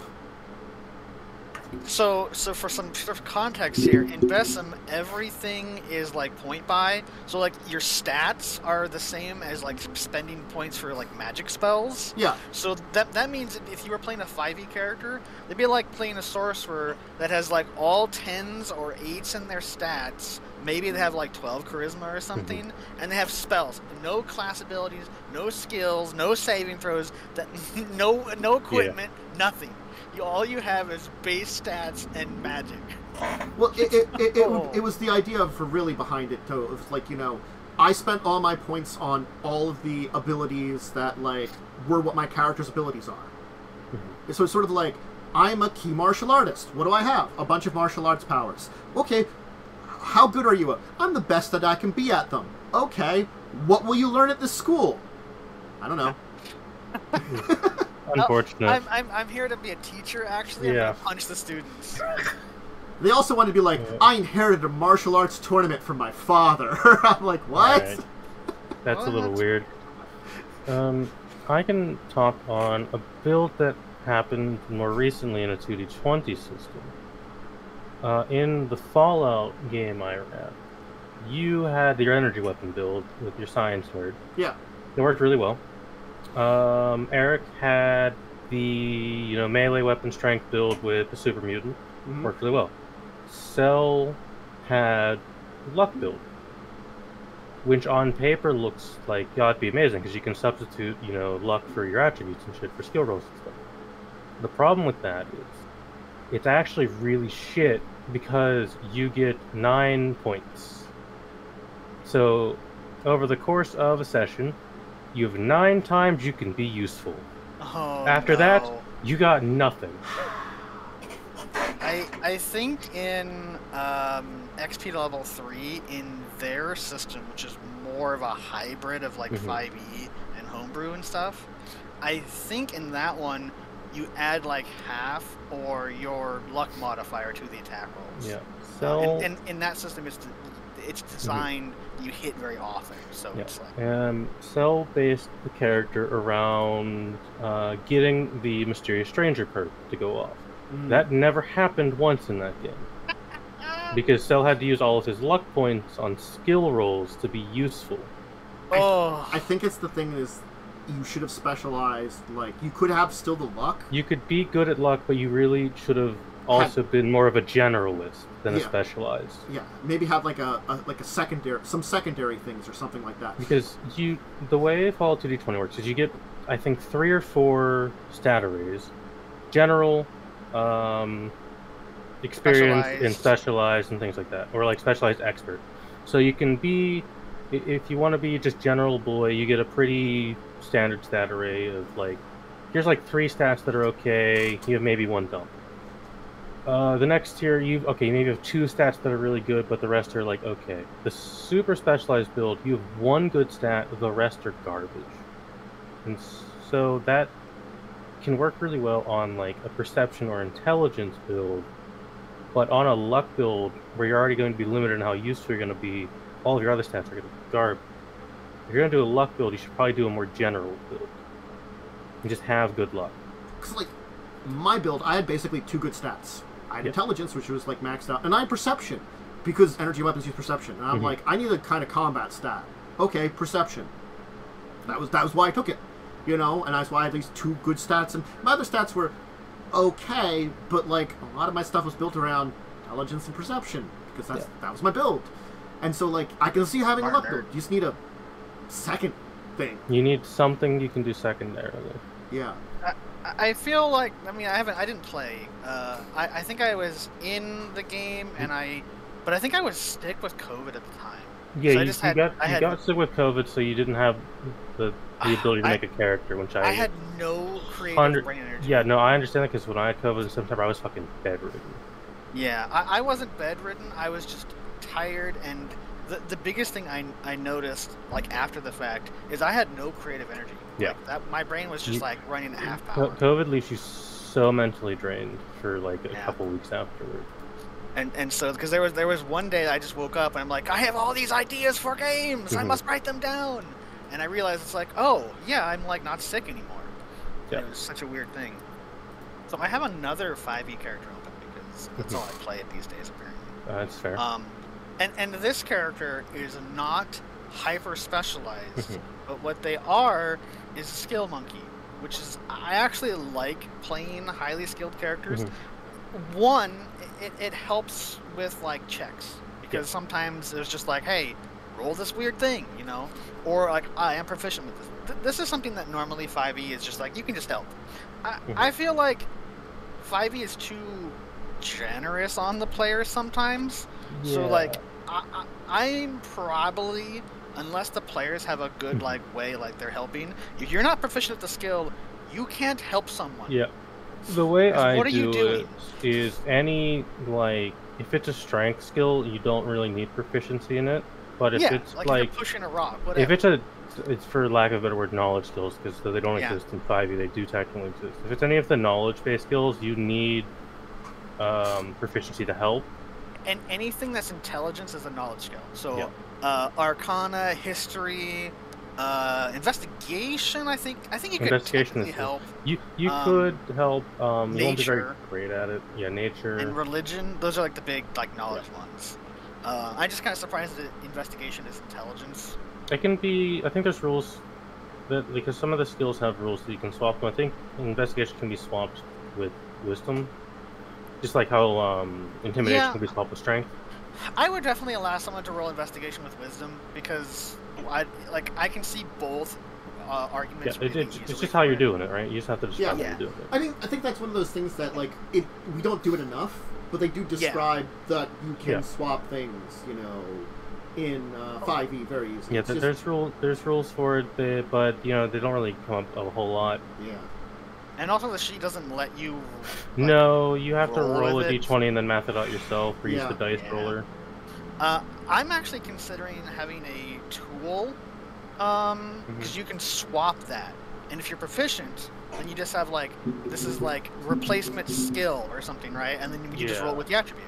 I think that'd be a good way of getting around it. But this character... they have super average stats. I do have a 9 in strength. I believe this was also a 30-point build. Is this the... This is the Grim Hollow game. Yeah, her. I've not looked at that character yet. I do not have an 18 in my primary stat, which for like 5e is like, it's not great, but you're still be a decent character. It's what you're expected to have at level 1. Generic. He's so generic. Yeah, but it's fucking generic. but I have a 9 strength. I have a 14 dex, 14 con, 12 intelligence because I'm tired of being a dumbass. Mm-hmm. Holy shit, that's so many skills. So I have a lot of skills. I think I had like skill expert. Yeah, so I got another one skill. So I think take skilled at level 4. Just get more. I'm tempted to, honestly, because I the have most skilled 3... person in all the land. I know. I got 3 from my class, 2 from the background, and 1 from a skill. So I got 6 skills. I know my Arcana's not going to be amazing because I only have a 12 in intelligence. Yeah, but the little checkmark means you can help. Yeah, but it also makes sense for my character to actually be knowledgeable in this, where I think Ari isn't, but Ari's a sorcerer. She's kind of a dumbass. Ari's a big dumbass, it's true. She's the big sexy snake lady who hits things with magic. Stupid sexy snake. Not Janet's type. Too tall. Too tall. Too big. But like this character, I'm by not doing the like min-maxy, like, oh, you know, if I asked Momo to swap my charisma to wisdom because I'm playing an unoptimal race class combo, I'm like, no, fuck that. I'll take the +2 charisma because it fits with the character, right? Yeah. And I don't care if I'm slightly more average, because I think it by being more average, it fits with the character idea more. Mm-hmm. Yeah. We'll see what happens when I actually play the character, because sometimes I'm a big dumbass. Yeah, no, I feel that. Yeah, I mean, most of the characters in this game are decently made. But again, like, I feel like 5e, as you said, it's a lot harder to be bad. I mean, the quickest way to make a character that doesn't really mechanically work is to start with below a 16 in your game stat. Play a monk with 8 con. Yeah, that's how you build a bad character in 5e. Basically, just a side note for how 5th edition is designed. Mechanically, it is designed for you to have a 16 in your main stat and a 14 in your secondary stat. Yep. You can definitely get away with not doing it, but you're going to have a slower character build and you might not have the best time because so much is based off your main stat, whereas something like Pathfinder, you can be a little more general because you need multiple stats to do a class instead of just 2. Yeah. Like, Natili's has so many skills, and wizards don't get a lot of skill points per level, but they have intelligence. Mm-hmm. So I have like a +6 to skill ranks every level or something. So like, she was mega nerd, and like when like she left the party, when I was like, I can't, you know, I'm not having as much fun as I thought. Yeah. Well, like it was noticeable. No, like, I roll a knowledge skill. Does anybody have this skill? Nope. So the problem mostly comes down to is we're all classes that don't get the 2 knowledge skills we need. Yeah, and I didn't really think that I was filling that role until after I left the game, because I was just like, oh, I have a gun and I use magic. Yeah, well, you were filling the skill role. Yeah, I guess I was. At least the knowledge skills. Anyway. Yeah, which a wizard usually does anyways. I have pretty decent perception. It's definitely very noticeable that the perception character is gone now, because Misty's off on a different. Misty, who has like a 20 perception. Let me open up Carrying Crown. What level are you guys? Did you guys leveled up? I'm assuming you have. We're like level 9 now. 9 now, yeah. I've taken a look at Nat to be like, you know, a little behind. Yeah, I mean, I have the build guide. I literally can just pull it up. It's just picking spells. Yeah. What was I gonna say? It's one of those things that, like, yes, Pathfinder rewards offering builds, but you don't necessarily need to make them. Like, I gotta be honest. If in this campaign, I could make a wizard with 15 intelligence to start out with. Yeah. Now you're like, well, that kind of sucks. Just don't do a DC build. Yeah. Do buff wizard. Buff wizard. Buffs or touch attack spells. Touch attacks. Summons. Summons. That's the thing with Misty is she has a really low spell DC, so she is purely buff. Yeah. Now, granted, that can sometimes bite you in the butt for like dispels and shit like that and things like that. But that doesn't come up a lot. No, we're not. We don't deal with wizards a lot. Or you deal with illusionists. Yeah. Apparently, pirates like illusionists. That kind of makes sense. It does.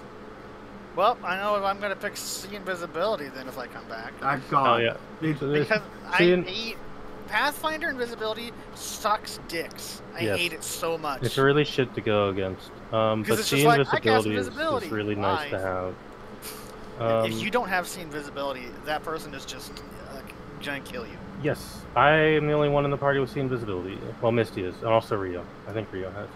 Fortunately, I am level 7. I have to do 2 level ups. He has to do 2 levels, which is honestly not that hard. Like, I mean, I'm picking spells is so much work. 2 per level. 2 per level. Well, that's one of the things I say for Pathfinder. 99% of the time, I default to what's in the player's handbook for a spell. I gotta be honest. There are so many spells, but unless it has a really bonkers name, I mostly just ignore them because I know they're like, oh, from this one campaign book that's about fighting goblinoids, here's a spell that's blow up goblinoid. It's like, that spell will only be good if you're fighting goblins. Yeah. Yeah, there's a lot of those. There's a lot of that. There's a lot of just random spells where you're like, this doesn't really work in any other situation. I mean, I don't know if I've ever had a truly terrible build in 5e.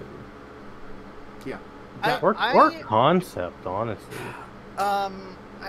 There's 2 characters that are 5e. That's why I was jumping in about builds. Like, because I already talked about Ari a bit, right? Yeah. And mostly it just comes down to the fact that she's a mage, but she's a dumbass. So when it comes to like, hey, roll Arcana, I'm not proficient and I have a 0. Yeah. It's just kind of like, I do nothing. So that's kind of bummery. And the other one is Eve. Evelyn, I'm not quite sure exactly what it's a weird Star Wars name, so it's slightly spelled different. She's basically just a beefed up rogue, but in the Star Wars 5e system, rogue is actually one of the least buffed. Because rogue is already really good. Yeah, rogue didn't get a whole lot. So she's like a super, super highly skilled, deadly character, kind of, because some of the other party can dip out a lot of damage in their turn. So like when I get a sneak attack, I was like, that's pretty good. And then someone does like 2 of those on their next attack. I'm like, wow, I feel really weak. But because of the way the adventure is going, a lot of my cool skills just don't come up. Because it's all like, hey, Force users, roll a history check for Force thing. Well, I'm not playing a Force user, so I guess I do nothing. It's partially on me, partially on the direction the game went. And it's nothing I can do that much about it, because people were like, we should do Force stuff. Yeah. I could bring Ravshai back, but I don't think she would. Yeah, it was one session. Eve is a very simple character to play, because basically it's like, I shoot 3 times, that's my turn. Next, please. Eve has picked, the best part is Eve has picked the correct solution multiple times when she's just shoot. Her flaw. Her flaw is literally shoot first, ask questions later. I think an important thing about 5e that I kind of want to like add in here, because it's something that thinks to mind, is, you know, there are just some builds we don't see though. Yeah. I think it's because there's just some archetypes that are bad. They're obviously bad that no one plays them ever. Most monk, fun fact, is bad. Yeah, Open Palm. Open Palm, Way of Mercy, Sun, Soul, and Kensai are the only 4 good ones. I would argue that Kensai is actually not that good. Kensai, I played one, and it definitely depends. Well, no, Kensai's not good anymore because monks can just get weapon proficiencies now. That too. That's why Kensai is kind of bad now. Yeah, Kensai needs to be upgraded because of that optional rule. But because I think I gave you like longsword proficiency with Viren or something. Yeah, because what else? Just get longsword. Yeah. So you can be a monk with a longsword. I don't. This might have been before that rule came out, or around the time. It was before that, and then the book came out, and they're like, just use it. Yeah, because I was like, you were saying like as a wood elf, I technically still have this proficiency with longsword. Can I just use it as a monk weapon? I'm like, yeah, sure. I don't care. You know, here it's dex version. Go ahead, go nuts. It's really not that unbalanced. Yeah, it's like, oh no, because you eventually do longsword damage as a monk. Yeah. And with your fist. It's like, yeah, and then like, monks are damage characters. They're strikers. Monks are the striker of 5th edition. I can just remember in my last 3 times of playing 5e proper, which were Banner, Badger, and God, I'm forgetting his name. Marty. Not Marty. Oh, Marty. Not Marty? Oh, Marty was a character there, and then also, but that wasn't the one I'm thinking of. I'm thinking of my elephant, my Luxon. Oh, the elephant. Yeah, that guy. Like Marty, I had an idea of what. Even Marty to a degree, I think.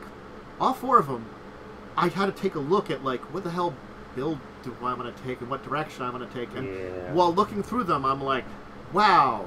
Like some of them had choices. Like I think I had some choices. I have that game still. I could look at what Marty. Marty was Scout, I think. I went Scout. Oh, that's right, Scout. Yeah. I went Scout because Scout was the way to go. Honestly, like it was a lot of them that were just these are just bad. Like especially for Banner, for monks. I was like looking through them, I'm like they're just bad. Yeah. There was only one other monk subtype that kind of worked, but you felt it didn't match the character. Yeah. Where I was like, this one could work because of this reason, and you're like, maybe. Monk has the problem of the very first subclass they ever made is the most strong one, and it's kind of been a whole mixed bag since. Yeah. Yeah, Open Palm is like, for being a player's handbook subclass, it's really good. Open Palm is the damage one, because you get so much. You get so much unarmed attack bullshit you can do. The funny thing that I've noticed though, with the new sorcerer subtypes, it's like, man, dragon subtype is garbage, and it's like, actually, it's still pretty decent. Yeah. Because you actually lose quite a bit of stuff to get those extra spells, and all you get is the extra spells. You know, the other one is like, get immunity to a damage type, get 13 armor class. I don't know if you get extra hit points or not. I'd be thinking of dwarf, but it's like it's pretty good. You get wings, like level 9 or whatever. You can fly. I am of the opinion that Draconic Bloodline is mechanically the strongest sorcerer for 2 reasons. I still think it needs 1 or 2 spells of your element, though. For 2 specific reasons, I think you get 1 additional hit point each level. You do get extra hit points? You do. The other thing, you get natural armor, which is like really good. Yes, which is why Draconic Sorcerer is specifically very broken for multi-classing into Paladin. Because you can be a paladin, not bard in heavy armor. Yeah. I think that's the thing that like I want to bring up the topic of like why multi-classing is bad in 5e, and this is specifically one of the 2 reasons. Either the multi-classing hurts you way too much, or it abuses to broken builds. There are so many multi-classing. There's nothing in between that are just broken. It's either just sucks so bad or it's broken. I can name 4 of the most broken multi-classes right now. Rogue Barbarian. Oh yeah. Sorcerer Paladin. Yep. Bard Paladin. Yeah, it's basically the same concept. It's the same concept. And though it's not as broken anymore, Coffee Lock can still be broken.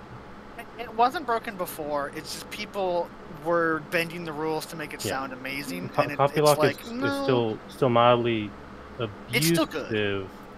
But I think people just assume you can short rest infinitely. The more broken one, which is something I don't see people do that much, Paladin Warlock, because you get short rest smite. Oh, short rest smite, yeah. Yes. Paladin Warlock is very broken, but people don't pick it a lot because it's just kind of weird and Warlock's bad. Well, because the weird thing is, if you did that, you'd take like the Celestial Patron, which means you get 2 different lay on hand type of pools. Which would be pretty cool. I'm sorry, that sounds awesome. Celestial Warlock Paladin and Celestial and Hexblade Warlock Paladin are two very broken builds. Yeah, Hexblade Paladin. You just serve a Fey god or whatever. Yep. I want to do that now. Damn you! It's very broken. Because you can be a paladin, and your main stat would just be your charisma. I think Holy that's shit, just all charisma. It's one of those things. Is like, I have to say, when I was playing my Luxodon, I felt broken. All I was a Luxodon, which allowed me to have like an 18 con and a Circle of the Stars Druid. Yeah, that was it. There wasn't anything special about it. But Luxodons get con to AC, so I was like tanky as all shit. Druids are pretty good in 5e. Yeah. Druids as a base class are really good, and then pretty much every Druid subclass is good. There's maybe like one or two that are not good. In one of the player's handbooks, the one that's not Moon, forget what it is. Druid of the Land. Land Druid is not good. I think it's situationally good if you're like, oops, all one territory. You can just have that one land. It's okay. It's designed to be like the arcane or knowledge domain type cleric, which just gets extra spells. That one you get like an extra cantrip, an extra spell and stuff, but you don't get enough. I think it's Shepherd and Land are the two that aren't great. Yeah, I don't know about Shepherd, but I did play Land because I'm like, oh, this one's like a caster. But at the end of the day, you're still a druid and you have a very small spell list. But I think that's like kind of where it felt like, playing that character, because druid is so much better than a lot of the others and it has so much more solid. Like, I compare it to like, Marty or Badger or, Marty, once you got high levels, it was hard to balance the game because your sneak attacks, and you had like plus, you had such a stupid attack bonus. Yes, Scout's good. Yeah. I will 100% say Badger, as a DM, actually a nightmare to deal with. Yeah, because I'm just like, hey, attack me. Yeah. You have disadvantage. It's just Fighter Cavalier. Fighter Cavalier is very strong, especially if you're a heavy armored fighter. Well, that's the thing is, I was the heavy armor fighter, but I have to say, Badger's kind of boring. But the downside is you're a very boring character. Yeah, I'm a boring character. If you were Variant Human and you had Sentinel, you would have been unfreaking stoppable.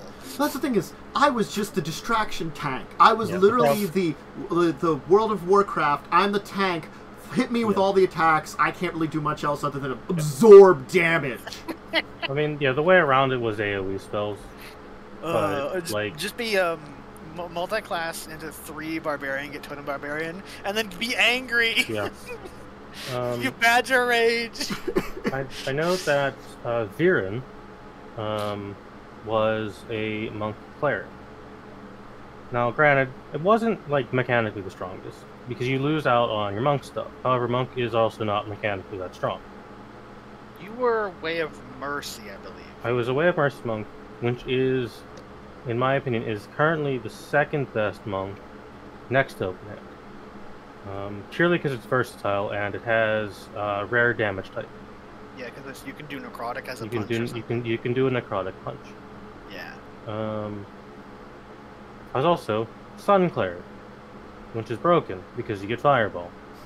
Now, granted, I didn't get Fireball in that game. Yeah. But if that game went on long enough, I would have had Fireball as a monk cleric, which is very broken. Because you're a cleric that is not in the constraints of armor, and you're really good at punching shit, and you use your dex for everything. You didn't have evasion though, because you weren't. Because that's did a really not high have evasion. Yes. That's why I think the build isn't necessarily mechanically great and can be quite bad character build, but having healing ability in cleric spells makes up to a certain degree. Yeah, because you had healing as Way of Mercy, but by going into cleric, you ended up having better heals, plus you could do other magic. And it was also it was a monk that had access to Shield of Faith. Yeah, so you were very good in combat. I think, since we have got a little, like, side tangent on the topic here, I think it comes down to that every system, and you're not going to get away from this, will have builds which are better and builds which are worse. Certainly, we've talked about it, how 5e has... It's more glaring, I think, that when it's worse, when it's better, it's better. Like, Pathfinder... It's because there's such a huge swing. Yeah. Pathfinder, the fortunate thing is, just play base class, you're not going to find that stuff. It's the archetypes where you start experimenting in choices that you come across some of the shit like that, you know? It's less forced, I guess you could say, on a character, that you have to make a choice into, like, shit or not shit. You can just play the standard. Mm-hmm. Yeah. And certainly there are other systems where you crutch yourself a lot of times, and crutching yourself mechanically or conceptually aren't necessarily bad, but that does lead down... That's a very quick leads down a path of there's problems. Yeah. And as the not having android... fun. And as the android is a crutch that Umber put on himself. Yeah. Yeah. And crutches aren't necessarily fun. Yeah. That's one of the big things about it. It's like, do you want that for character building? Is it going to be fun for you to deal with that shit? Yeah, I kind of did that with Ling. Yeah. I think the thing is, I see Ling as this combination of things. As I could have done better. We all, like, there are things in the conceptual build that could have been better. There are things in the way, like, that unfortunately it was hard for you to play that could have been better, but that was also set up with a combination of, like, Ling was like a perfect storm of problems. But, like, we found some weird, like, feat combinations and stuff that actually made Ling a lot better, but it was her mystery was a martial mystery. Yeah. And that was the biggest problem. Yeah. Like, that right there. If I wasn't a martial mystery and I had picked one of the other ones, I don't think Ling would have been a problem, as far as she spoke common. If Ling was one of the caster mysteries, Yeah. She would have been amazing. Yeah. Because we found a way to get the channel or whatever, which is based... How many channels you get is based off your charisma. Yep. Hey, guess what oracles use? Charisma! Mm-hmm. I think what I was saying is there is a possibility for the Ling build you had to work, but it would have been a complete... It would have been like the base build of Dragon, Oracle, Kitsune, no strength. You would have taken a completely different direction. You would have had to take a direction where you're taking things like, you get the optional weapon finesse from I'd have Kitsune, to get weapon finesse. and Yeah, Kitsune, you can just get that as Kitsune, though. and go like Piranha Strike, honestly. Yeah. Stuff and some of the other stuff that make you have a lot of melee attacks that do damage, actually, you know? It's very doable, but it's a very slow build. It's a slow build still. Like, honestly, Pathfinder Clerics are a little slow build. Yeah. Clerics are... Divine Casters are slow in Pathfinder. I don't mind, like, they're not the worst for slow builds, but they are, like, you're gonna feel like you don't do a lot of them healing and maybe occasionally some extra melee damage early on. Yeah, like, if you're a cleric, you're mostly gonna be healing and buffing. Yeah. I think the problem really shined when we stopped fighting undead. Because I could do channel against undead, and we had one encounter, and I don't know if Tandis had like one or two extra enemies or whatever, but Ling obliterated the entire encounter basically on her own. Yeah. It was like, holy shit, this is amazing. And then, like, that was the last time we fought undead. Yeah, the problems with Ling started to shine through We started fighting golems. towards the end of Second Adventure. Yeah, it's just... Second Adventure when we did Slash Karamak, and then it only got worse in the third adventure when we had to deal with werewolf. Yeah. I think it's another thing that, like, there's a lot of very... That's a problem with Carrying Crown too. The harsh tonal whiplashes that happen a lot. Yes, it's way too varied in its monster type. Weird things. It's way too varied in monster types. Other APs are more focused on what you fight. It's sort of like, I understand the concepts they wanted to because the idea was Frankenstein's monster behind it, and that's why. But, like, it's sort of like grabbing that. Presented bad. There's a lot of problems with Trial of the Beast. There's a lot of them. I would completely, if I was writing this or remaking it, I would completely rewrite everything about Trial of the Beast. Oh yeah. First of all, I wouldn't have it about the Beast at all. I would have it about like a friend of the professor, like he's been accused of murder or something, because the party has attachment to that. Not just like, oh yeah, there's some weird thing, you should probably help.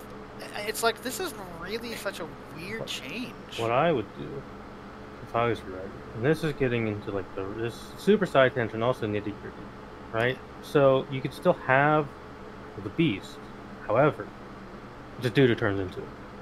Oh, instead of just flesh golem. Yeah. See, I wouldn't get rid of the Beast, because like Tana said, like Frankenstein's monster, I would just move it to be more of something that you think is a threat that turns out to not be. I would change it from Frankenstein's monster to Jackal and Hyde. Oh, I like that, yeah. Yeah, that's pretty good, yeah.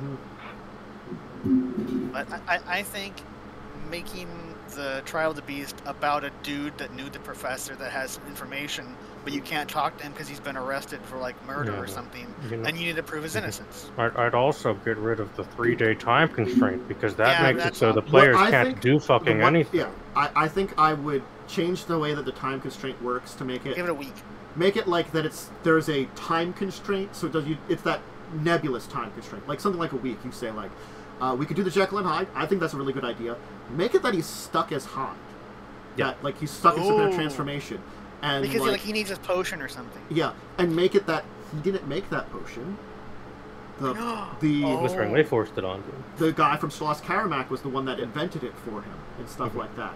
Yeah. And the thing is, he can't get that. That's so much better. And like we did that in like 5 minutes. And then the Jekyll, because the Jekyll side's kind of like the little more wicked kind of evil side is like, you know, you get me off and I'll like talk to you about how you can get your friend's mind back or something, you know, something like that, you know. Yeah, let make him sound like he's a villain, and then he just drinks his potion and he becomes the friend, and he's like, oh, you have no idea what it's like to be like that all this time. It's like, you know, it overwhelms you with like anger and stuff or something like that, you know. It's like you're there but you're not there, and I wanted to tell you, but like there was that urge to like, you know, mega tangent, but like that would be so much better than what's presented. Wow, I can't believe I just fixed Carrion Crown in 5 minutes. And make Slosh Karamak a bigger dungeon.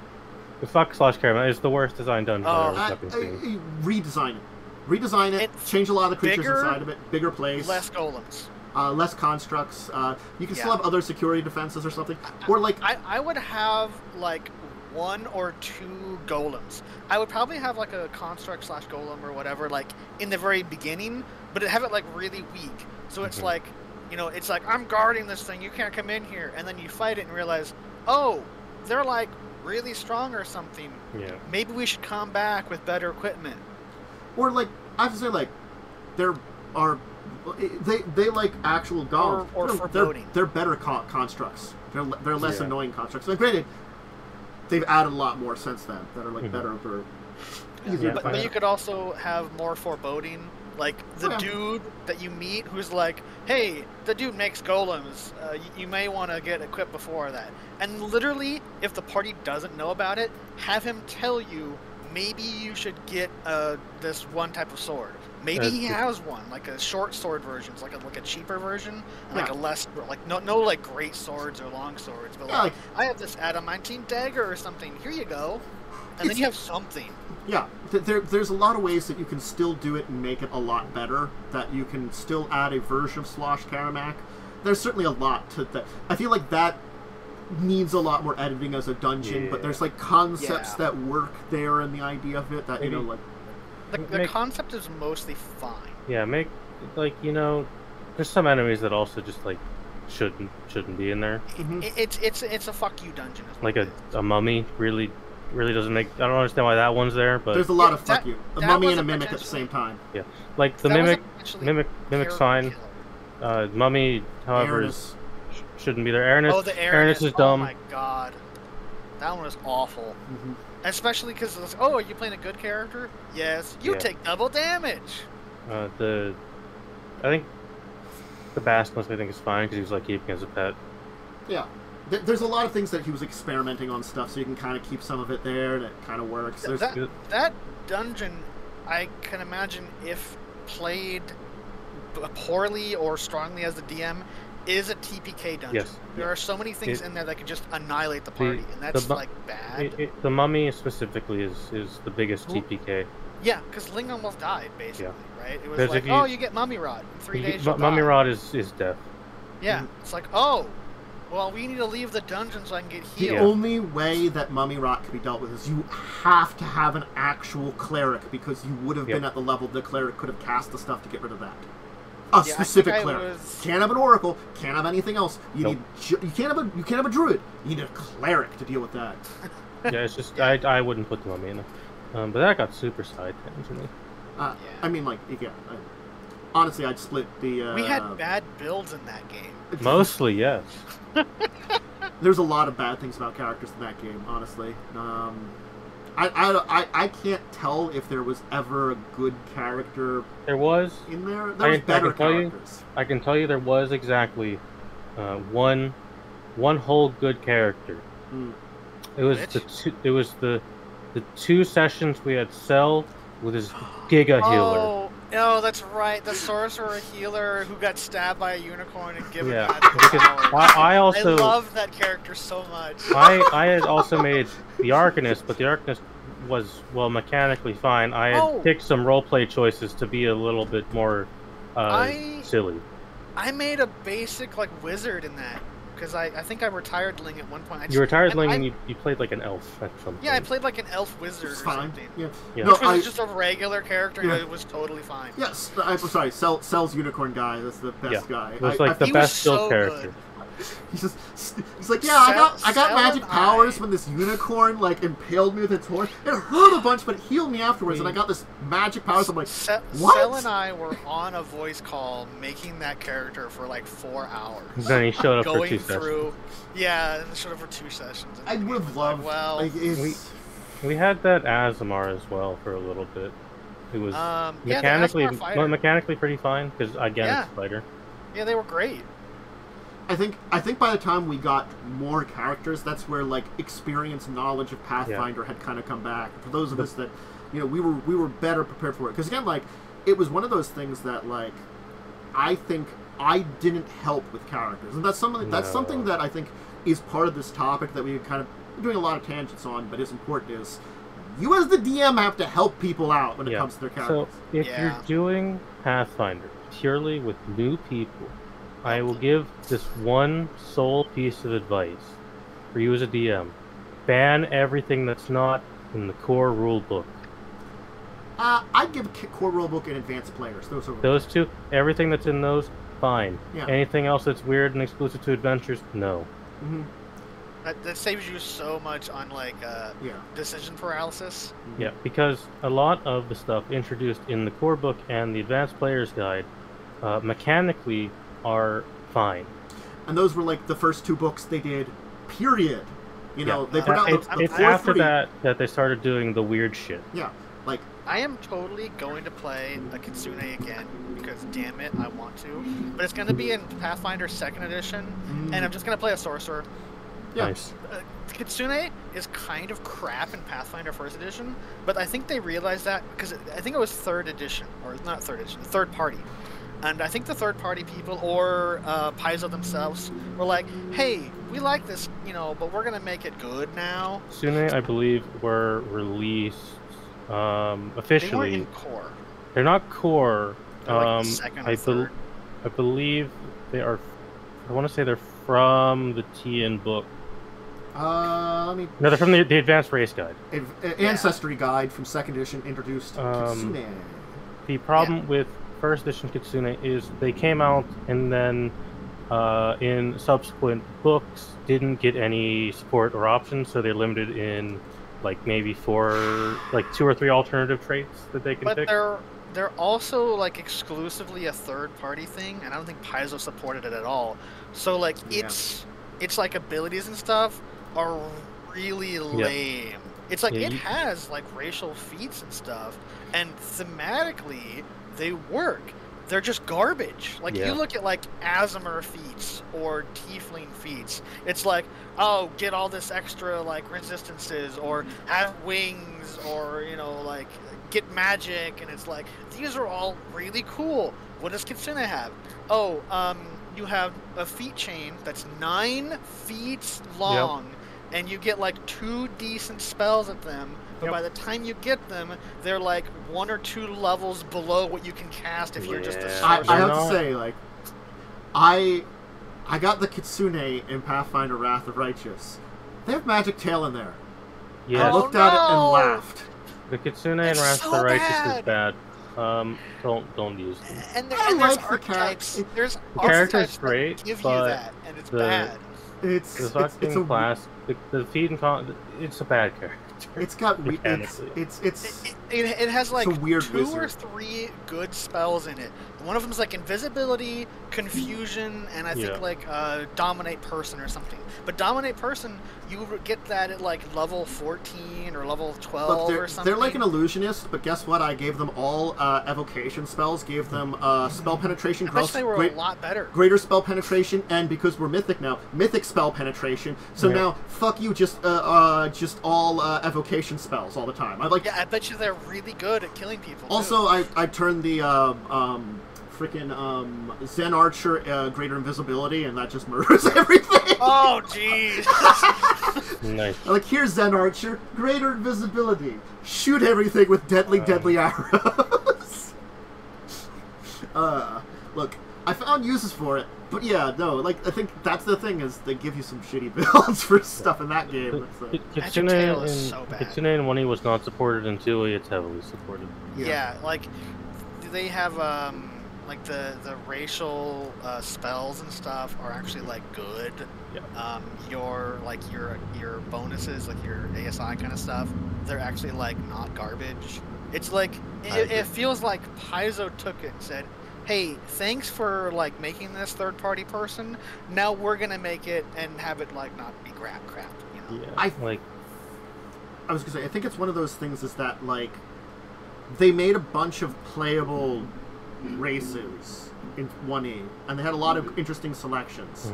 But they were also like, you know, there's certainly ones that are not like the others on this entire list that aren't great and stuff like this, and they were some like, of them are like, holy crap. Yeah, some of these are good, some of these are just like, they're kind of There's there. like a half dragon, half Irvin, which is like, I was really tempted to be like, hey Tantus, can I play this? And it's like, I don't know. First of all, it's kind of strong. Secondly, why would you be in this area as this weird monster thing? And I'm like, but it's like, it's dragony. It's my thing. I will tell you, kobolds, Pathfinder First Edition, are maybe one of the worst experience of playing, because you get so many negatives. Oh, you're so bad. You're so bad. But in second edition, the negatives are heavily reduced, and you actually get options to be good.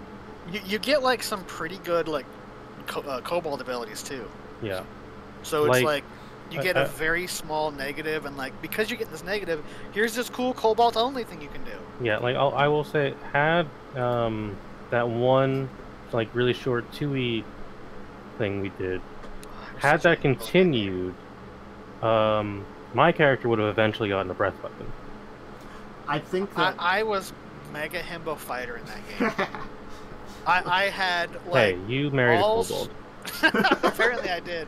I had like all strength and all con, and that was the character. I just remember is we had depressed monk who was like agnostic. Wrong game. That was a 5e game. That was the 5e game. Shit. The Pathfinder one was. Was it just the 3 of you? There's 3 of us. There was the witch. Okay, so it was the witch who got kidnapped. Was the witch? Yeah. So was the witch who got kidnapped. Yeah. We had the completely normal human, and we had Kib the kobold, who was a detective. Yeah. I actually was a normal human in that game, and that was the meme. Because every time I say I'm playing a normal human, I'm totally not. Like there's in Cell's game on Friday, I'm playing a Kitsune, and I'm like, I'm a normal human, and Momo, you're playing a reborn human technically. Yeah, reborn. Well, maybe. All I can remember is who perfectly normal human tentacle. We have a halfling, totally just a short human, and then we had a Goliath, which we'll talk about in our next segment. Yeah. Who's just a really big normal human. So it was like it's a human continent, and we're not playing. But, we're playing on the human continent, and none of us are humans. The halfling is the only one that. Oh, well, the halfling and the Goliath, because they're both on. They're the north and the. I'm technically native to here. Yeah, I'm not. I'm like the only person who's not native. You're a weirdo.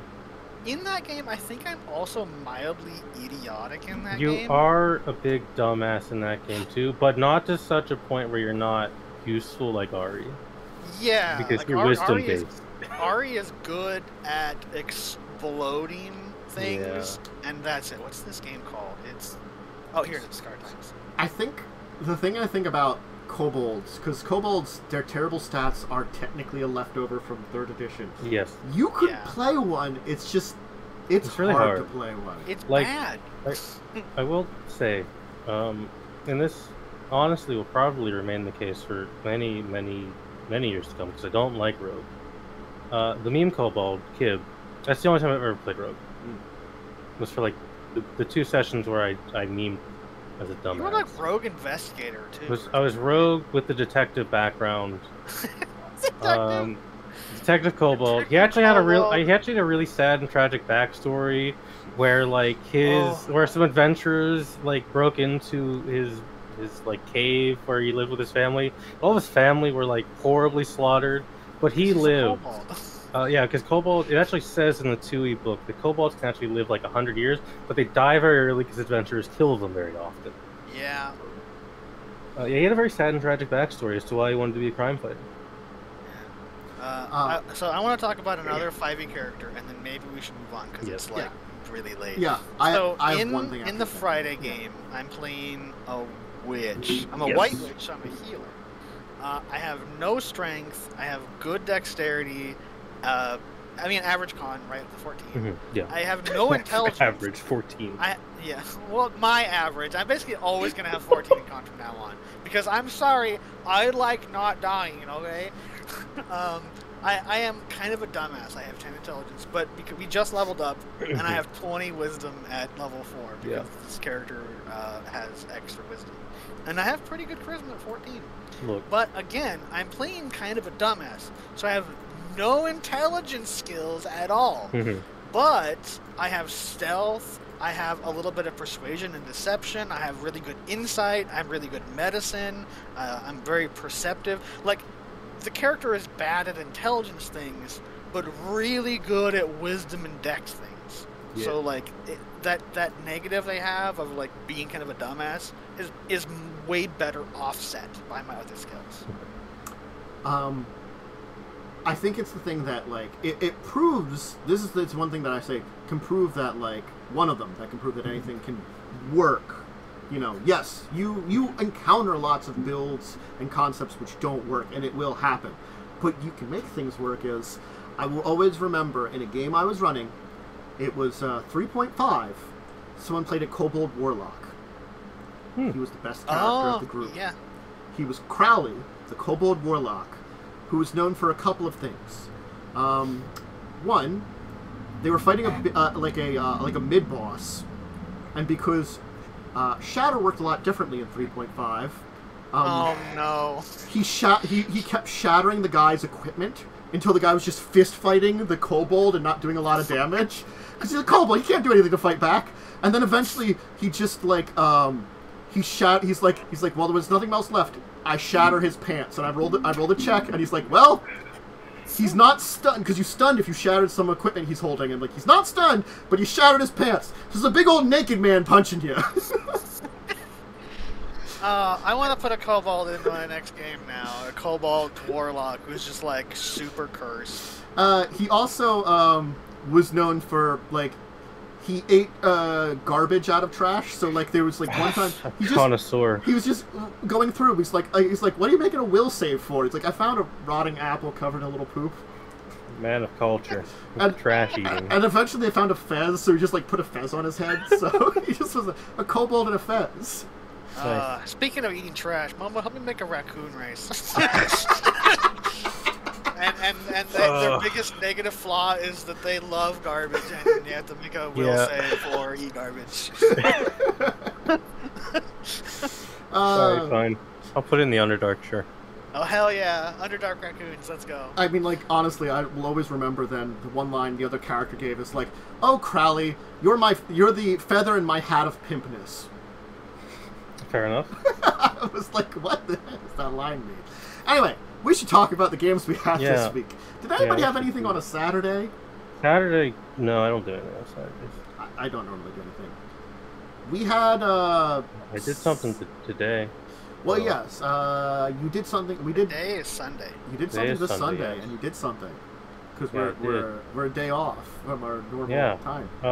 So I was yesterday. No, it was today. Oh, okay. It was very early in the morning. Oh, fair enough. So I was invited to be in a session of a really good friend of mine's game. And I was told, you can make whatever you want, I'll make it work. So I, the little hamster in my head went to spinning as I was watching an Elder Scrolls 4 Oblivion Let's Play. And I'm like, what if I just make Sheogorath as a character? Like, just that level of insanity. Right? So I picked Changeling because they're like my favorite race in 5th edition. And my character introduction, because they were going to go to a cave, because a companion of theirs had been kidnapped by a bunch of frog people called Grub, who are mechanically kind of shit. Mm-hmm. So they were like going to go to that cave. So my introduction, which really set the tone for my character, was they walk through the woods and see a figure talking to 2 horribly mutilated grung, who are both very much dead. And the introduction was me talking to them as if they were alive and nobles, because I really needed their help to find their home so I could talk to their frog king to get some cheese. Okay. Sometimes you just need to talk to the frog king. Because my character actually from the Fey Plane of Madness, so literally an insane person. Yep. So the entire session was mostly murdering frog people. However, I also had a Rod of Wonder. I can see where this goes. So, a bunch of the frog people were grouped up in the caves, being really defensively, because we entered the cave really loudly. So I did a number of things. First off, I cast one of the new dragon spells. It's like you roll a d4 and random effect happens. Incapacitated all of them immediately. Pointed my rod at them, used it on the next turn, rolled the 2% chance, fireball. Alright. So I killed most of the grung in 1 turn. Because they are CR 1/4. Fireball. It's always the solution. Trap, fireball. Rod of Wonders, very fun. I didn't get any of the dumb abilities of it. I mostly only got the useful ones. I need to look that up now so I can curse there's one of them. I've already cursed Cell with it. It's too late. I gave him a Rod of Wander in Wednesdays. He hasn't used it yet. I'll have a Rod of Wonder in 2 different games. One of the one of the abilities on the Rod of Wonder in 5th edition, which is really good, is one of the lower percent chances of. I believe the wording is, you are stunned for 1 round, thinking you've done something amazing. I was really hoping to get that one. I also played a bard, naturally, so I had all the charisma. Oops, all charisma. Yeah. So. Insane charisma. Literally an insane person. So we fought our way through all these grung, murdered all of them. The party has Tabaxi. Tabaxi almost died because there's some kind of scrub lord who doesn't have a rod of random events. So we talked to literally the frog prince from every fairy tale. Man cursed to be a frog. And he gives them their people back. I get the cheese I was questing for, naturally, as one does. I needed so context. I needed the cheese because I was told to make up as much shit as I wanted to for this, which was a huge mistake on the DM's part. So I needed the cheese because the Queen of Madness had a contest to see who could kill her in the most creative way, and she loves cheese, so I needed the cheese to kill her so I could usurp the throne. Alright. What was my stupid comment that I made? I made a cheese comment. It was like a Skyrim joke or something. I don't remember what it was anymore. It was if I hadn't gotten the cheese at the end of the dungeon, I would have like flavored picking up some shit like not the cheese I was looking for and just done the Shea Gorath cheese for everyone. Looked at him like, no, cheese for no one, and left. I made a Final Fantasy XIV joke about the golem fight, where you're questing for a bunch of random miscellaneous crap, so these dudes can have a party because they think you're gonna die when you go fight it. Yeah. They're like, we want you to have a last meal because you're gonna die when you fight this thing. That was my joke. That was so good. Yeah. So we got the stuff. Left the cave. I gave them a MacGuffin item that's like a really weird eyeball inside of a gem. It'll be important for them later. I'm not actually in that game. I was just there to ruin it. And then I just fuck off. After that, I walk into a tree and just vanish and leave everyone completely confused.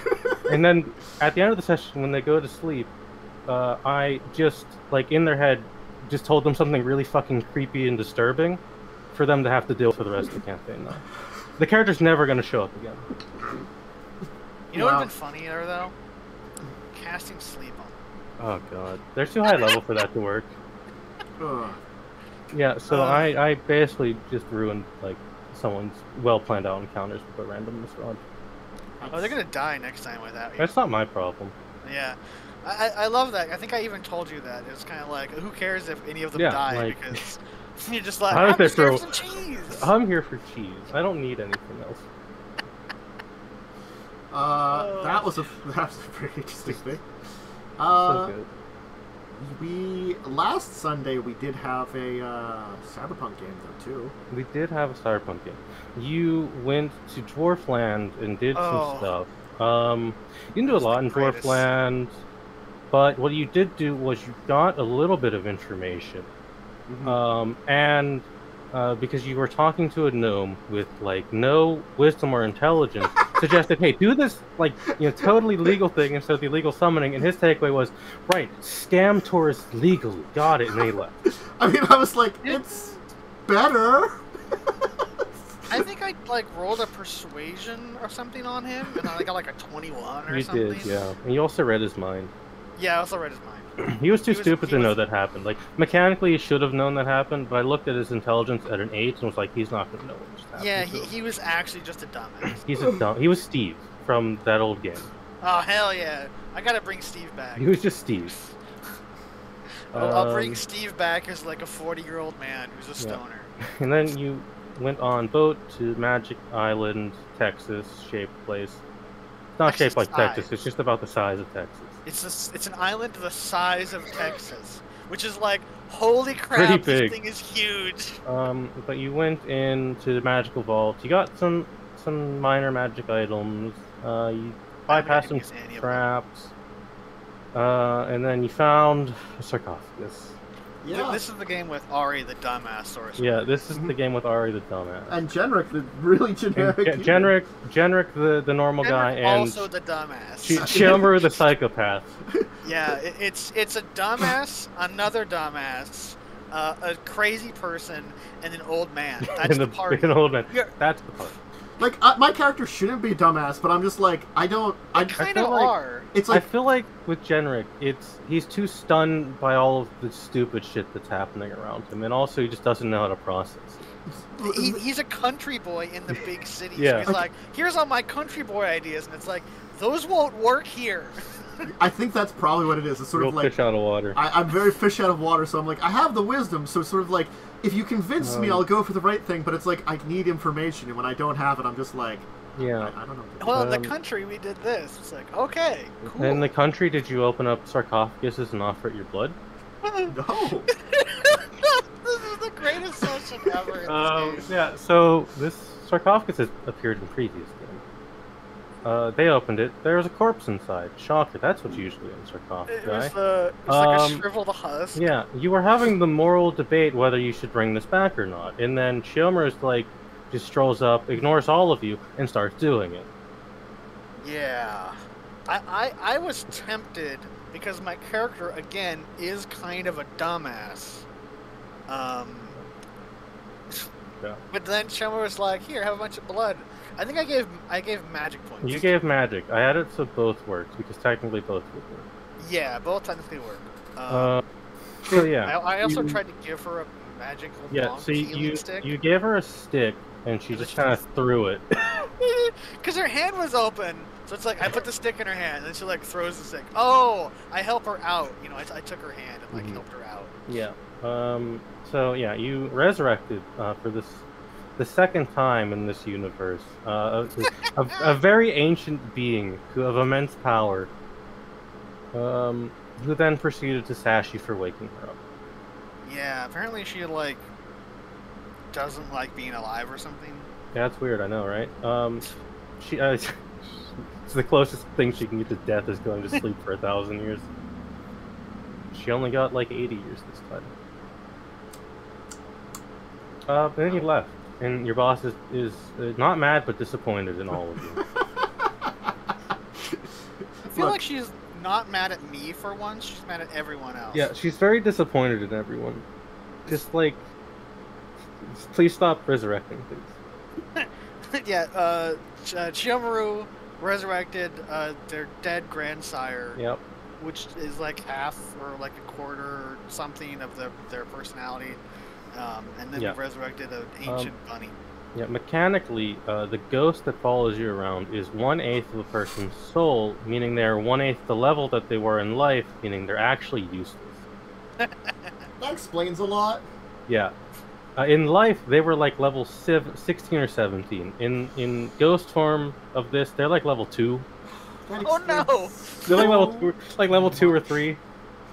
That does really. That's why she's not helpful. Oh, it explains so much of why she's not helpful. It's just sort of like she doesn't know anything. Oh. She has the experience, but not the power. Yeah, she has none of the power to help you. Just all of the memories and experience. And none of the like knowledge of how to apply any of this experience, because she can't interact with things. She's a ghost. I'll make her not a ghost, maybe. I mean, the fucking super powerful Archmage of Chronomancy you unleashed on the world can probably do that. Yeah, well, I'll help her because she needs a friend. Yeah, and now you're gonna probably go kill a wizard, honestly. Yeah, I got a new cool spell that's just summoning the void. And just madness. That's I'm going to use it on them. And if anybody goes into it, well, I'm using it on you guys too. Good luck. Good luck. Yep, you gotta go kill a wizard. Enjoy the madness. That's that game. That's that game. That's all I can say about this point. That's what happened in that game. Anything on Monday? Monday. No, I don't think so. I think we had Star Wars on Tuesday. It's Star Wars, where you continued to infiltrate the big Super Star Destroyer, and then your train blew up, and you're being trashed by something who I don't know why, but your go-to reactions to everything is to sass it. Look, I think that's my character's way of being like. Just like. I'm not filled with anger. I'm not filled with hatred. The dark side gives me sass. I'm just like, I'm gonna edit your character sheet and have your flaw just be sassy bitch. Make alignment neutral sassy. Because like it's just no one gets to. None of these villains will ever talk to you because you just sass them. I shoot first, and they try to kill you. Yeah. Look, we got shoot first, and sass later. But once again, Eve was correct in shooting first. Everyone else is like, it's probably nothing. You're just seeing things. Don't worry about it. Those explosives are probably there the whole time. And it's like, stop being stupid. The 10 intelligence character is smarter than the party. Yeah, she, I mean, you got like half of what her plan was, and then you, for whatever reason, decided, oh, these explosives placed on these tracks at the end of this tunnel definitely are for when we walk past them, not in case the first explosives failed. We had a perception check, and then we saw explosives, so it's like, hey, those are probably for us. I'm gonna snipe them with this gun I have. So sassy. Too much sass. And then she was like crawling around invisible. Yeah. And every time I spotted her, I would shoot, horribly miss, and no one else did anything. We never saw her. Reaction shoot. What are you doing? None of us saw her was the problem. We're like, But you can still shoot her. I saw it. No one did anything except for Eve. It's just like, what are you doing? Why are you shooting? There's someone following us. They're like a invisible shimmer. No. I didn't see it. Donald, I can't either. No, see, there's one person who can't shoot, and that's Cyril, because he literally has 0 chance of ever hitting this thing. I mean, you could use a force power in her location, like an AoE spell. God. Most of my decent OA spells would have also like Start lightning bolting. Would have Just hurt lightning all bolt. my allies. Yeah, just channel the evil lightning force everywhere. Just start unlimited Let powering. the sass healing. let the sass flow through you.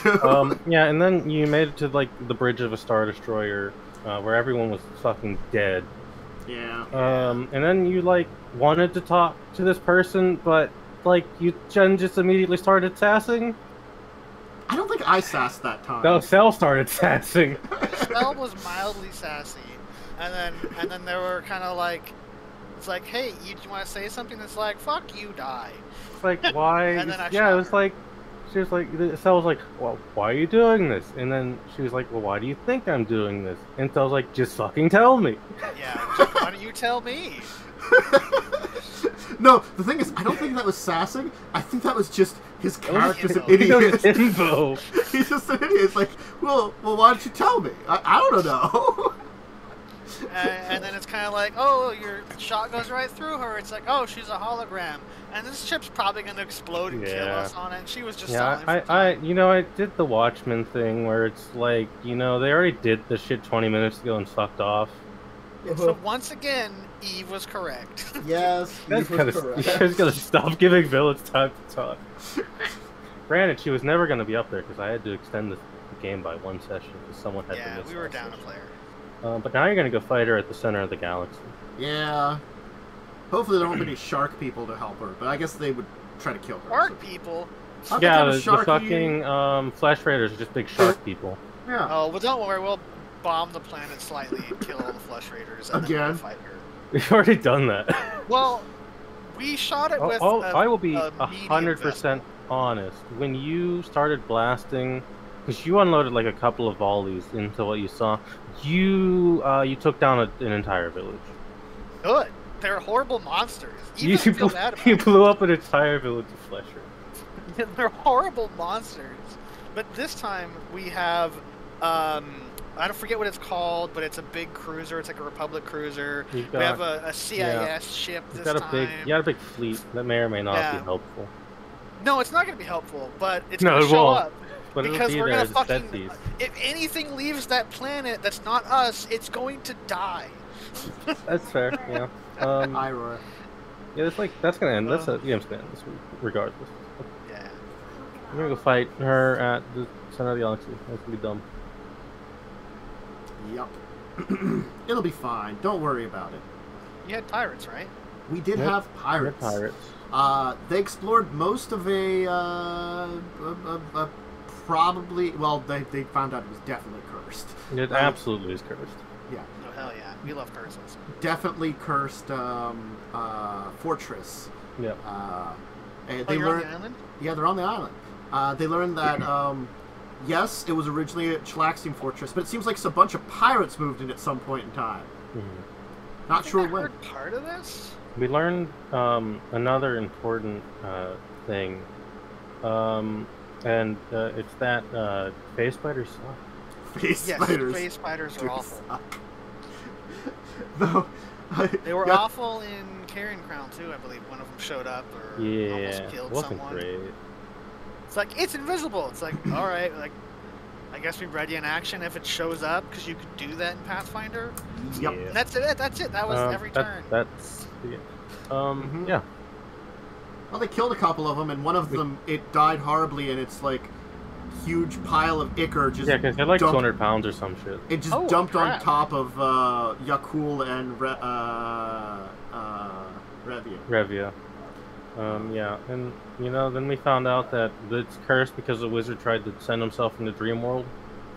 Yeah, and apparently something apparently went wrong, so we turned into like a ghost and like What you don't know, because none of you stayed the night there, and every night a crew of pirates comes to defend the fortress of ghost pirates. I was hoping you were gonna say haunt your dreams like an asshole. Well, they're he just shows up in your dreams and like taunts you and is like crazy. That's the animated dreams. Yeah, actually, he just turns up in your dreams and just sasses you and calls you an evil idiot, and then he fucks off. Look, his name is Sivril. And he's very old, and he looks like a horrible monster. I mean, I look perfectly fine for Star Wars, thank you. No, it was fine. Yeah, we learned also that animated dreams and phase spiders are natural allies, apparently. Well, when they're working for a hag, apparently, like hag's like, there's phase spiders, animated dreams. You guys go work together. They're like, really? Are you sure? Yes. Man, I don't like that guy. He appears and disappears in reality. Also got a weird. It's a spider with a human face. I don't want to work with him. Hags don't have an HR department, so deal with it. Look, I'm pretty sure one of them, like the animated dream's like a horrible monstrosity. So it's just pretty ugly. It's just like it's like your worst nightmare made flesh. Yeah. It's sort of like, I don't even like that one, and it just looks like a face monster, and I'm like, but you're even worse. What are you talking about? No, I look beautiful. Don't worry about it. Yeah. Anyway, I gotta be honest. There are certain things that they mention in this book that might be in a future book. I don't know, because there's certain things I was looking at, and I'm like, I don't think you're supposed to face the hag, but like the hag is supposed to be maybe around or something. I don't know. Like the hag's a future problem. It might be a future problem, like, because honestly, like, climb onto your boat when you aren't there and eat your crew. I mean, that's normal. No, the dwarf stops it with his. He just starts saying nerd shit, and she leaves and gets bored. No, nerd things, my only weakness. Where the hell did you come from? I was here all along. Don't worry about it. Yeah, she's gonna get back to her hag hut, and then occasionally this dwarf's just gonna keep showing up from somewhere. He's got a trapdoor of. He's like, it's like a. I'm trying to think of it. It's like not dimension door, because dimension door is only like a small thing. He has like planar dimension door, where any trap doors he can open. No. Like, he has like a. Oh man, I don't know what it would be. No. I got the item he has, right? He has an adamantine trapdoor of planar travel. He's very buff. He can open it and carry it. And then we had a Thursday, which did have Wrath. Went okay. It went Wrath. I mean, you side quest?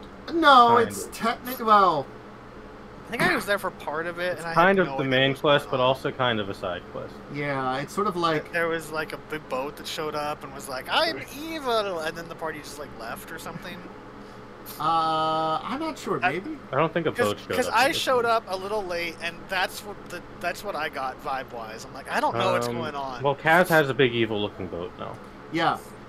Because he like rebuilt a he rebuilt a fucking Phyrexian airship, which by the way are like Nazis. So basically like driving around in a Panzer. They're a combination. Evil Hindenburg. They're like a combination of Nazis with the Borg from Star Trek. Oh. Yeah. Basically, the Borg's fear. Yeah, it's their founder is basically very Hitlery. Yeah. Yagma. Amazing. And, he basically was like, you know what I can invent instead of, like, the other horrible things? I'm going to invent, totally, the Borg. There you go. He's going to invent nanomachines, son. So the Borg, like, shapes for their ships. So it's a flying swastika. And that's some cut contact from Star Trek that really should have made it in the show. No, I thought that was History of the World Part 2. With Jews in space versus the Nazis, I guess. No. That's a fucking movie, dude. Well, that wasn't an actual movie, but I remember the end of History Part 1. It was the end of History of the World Part 1. They did a preview for Part 2 and never did Part 2. Yeah. That's why that movie's so good. It's look, there's only Mel Brooks can get away with this shit, man. He Not doesn't. anymore. Well, he just got old. He's also like in almost 100 years old. Yeah, I mean, like he doesn't really want to do anything anymore. He's like, I'm old. I'm just gonna sit here and be like old at this Let's point. sit here with all of my money. Just sit here with all of my money and just all relax. of my money and renown. All this merchandising, space balls. But so yeah, I mean, Children rather went okay. They're up in the they're basically in Antarctica, and they visited the one area of Antarctica that was like a little to the south, and so it was like that's right. actually had temporal. actually temperate enough to like have some people live there. Yeah. And then like you're gonna have your pregnant hot elf wife show up, and she's like, I don't think I should do that. I wasn't actually gonna have her show up. I mostly asked if she had any advice, and it turns out no, she didn't, because she's not a cold druid. Yeah. She's an ocean druid. Oh, look, well, you should probably know that. I wasn't going to have the guy know Nim until you mentioned something, so I just added that in, and it was much more hilarious. It was very funny. Just like, what has Nim done this time? He hasn't done anything. It wasn't him, it was these three idiots. It was these idiots. That was much more entertaining than what I was planning, honestly. But it worked out well. I'm here to entertain. Yeah. Because God knows no one else in this party's going to do it. Oh, God, Kaz is going to plan something like, apocalyptic or something. I don't know. I'm going to blow up the world now with this horrible artifice. Yeah. It's fine, because I'll be alive. He really won't. That seems to be his opinion a lot of times. That's why I said it that way. I'm just going to light Kaz on fire and let what happens happen. It's got to be for the best at some point in time. Cast grease on the floor near him first, or under him specifically. So yeah, did anybody have anything on a Friday? Yeah, you can talk about Friday. Oh, you're gonna make me talk about it? I'm a dumbass in that game. And also, you did a lot of things. No, I didn't. What do you mean? I didn't cause anything to happen in that game. I didn't cause a character death with my decisions. No, I wasn't talking about that. I wasn't going to throw that on you on the bus. I was talking about the start of the session when we went to your grave. Yeah, we went to the place where my character died 30 years ago. And then you found something? And I found a shiny rock that I didn't know shit about. I just put it in my pocket. You failed to check, and no one saw you really pick it up or cared. Because no one really knows what's going on. It's just kind of yeah, we're here at this cave, I guess. And then I didn't explain shit. Yeah, I went into a corner and picked up a rock and left. You were quiet, didn't explain anything. It's my character's just kind of I kind of don't care, and if it's important, you'll explain it. Yeah, so that's why they didn't say anything. And then we traveled for a week. Fucking quietly 12 days. And never talked, apparently. Yeah, we never spoke to each other. Because it was just kind of I didn't think of it because, well, I'm playing kind of a semi-antisocial character, and I figured the other people in the game will say something if we talk to each other. No one did. So it's just I guess we just silently traveled for a week. 6 days it was 6 days. Yeah, we traveled for 6 days. Way too much travel time. Look, I usually just assume it's just the small talk they have and you know the Pathfinder of video games where they just say stupid vacuous shit, and I'm Yeah. Remember that one time I learned that spell of Explode Goblin? Hell yeah. It was a really good spell when we were fighting goblins. Very specific spell. I'm gonna make that a spell now. Just blow up goblins. Yeah, it's gonna be Explode Goblin. It'll be stronger than other spells, but because it's specifically only against goblins, it's you make it disintegrate, but it only targets goblins. Yeah, it's disintegrate, but only disintegrate goblin. The spell. But yeah, we ran into a wagon on the road, which was obviously and I'm just kind of well, I mean, it's just they're regular dudes, just standing around. So it's all right. So they're just mildly suspicious. Well, 4 armed people walk up to you. I assume, well, obviously they're going to be a little suspicious and on edge because 4 armed people just walked up to you, and then it's hey, we'll help you repair your wagon or something. And so I read. I gave a tarot reading to our good not undead friend. Legally not undead. And I rolled a nat 1. So I joked and said, your future looks grim. Boy, were you right. And it turned out to be true because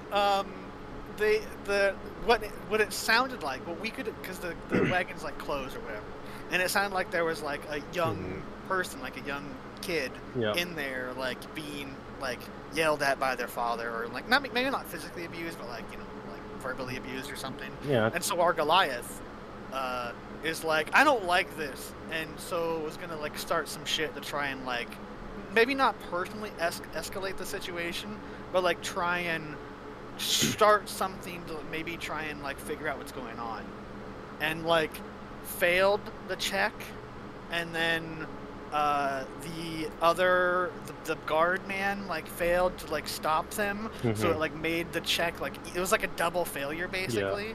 So then the guy inside, who's like this wizard, is like, I'm gonna kill you for like shaking my cart, and it's like, holy crap, dude, chill out.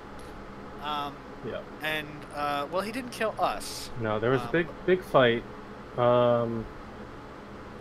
of the party was fine. Yeah, the people that were at range and not next to the cleric died because honestly, kind of just put himself in a real shit position.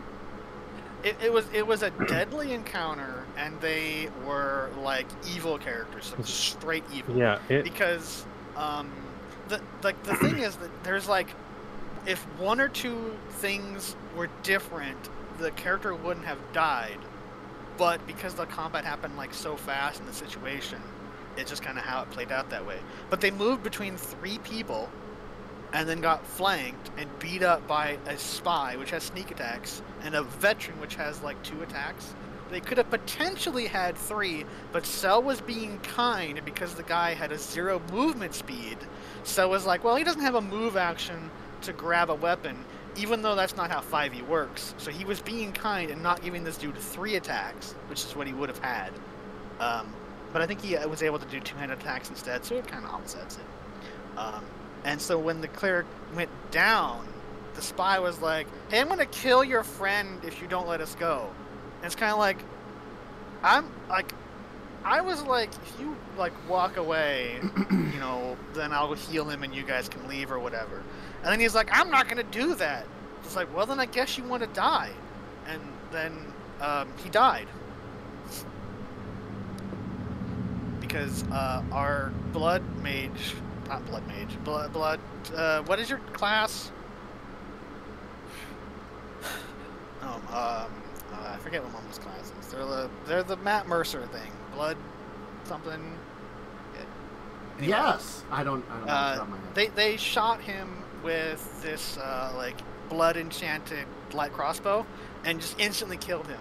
But because the veteran guy was rooted in place, he only had attacks on our down character, and so he just killed our friend. So he died. And then he died, and then the wizard came out threatening a noble. So it wasn't a kid at all. And I was just like, oh, it's not a kid. Well, that means our Goliath kind of died for no reason because he thought it was a kid in there. And so he's like, if you don't let me go, I'll kill this noble. Which my character doesn't care about some human noble. I don't know if any of the other party cared. But basically it's kind of like, yeah, okay, I will let you go. So he has to let go of the noble to get on the horse.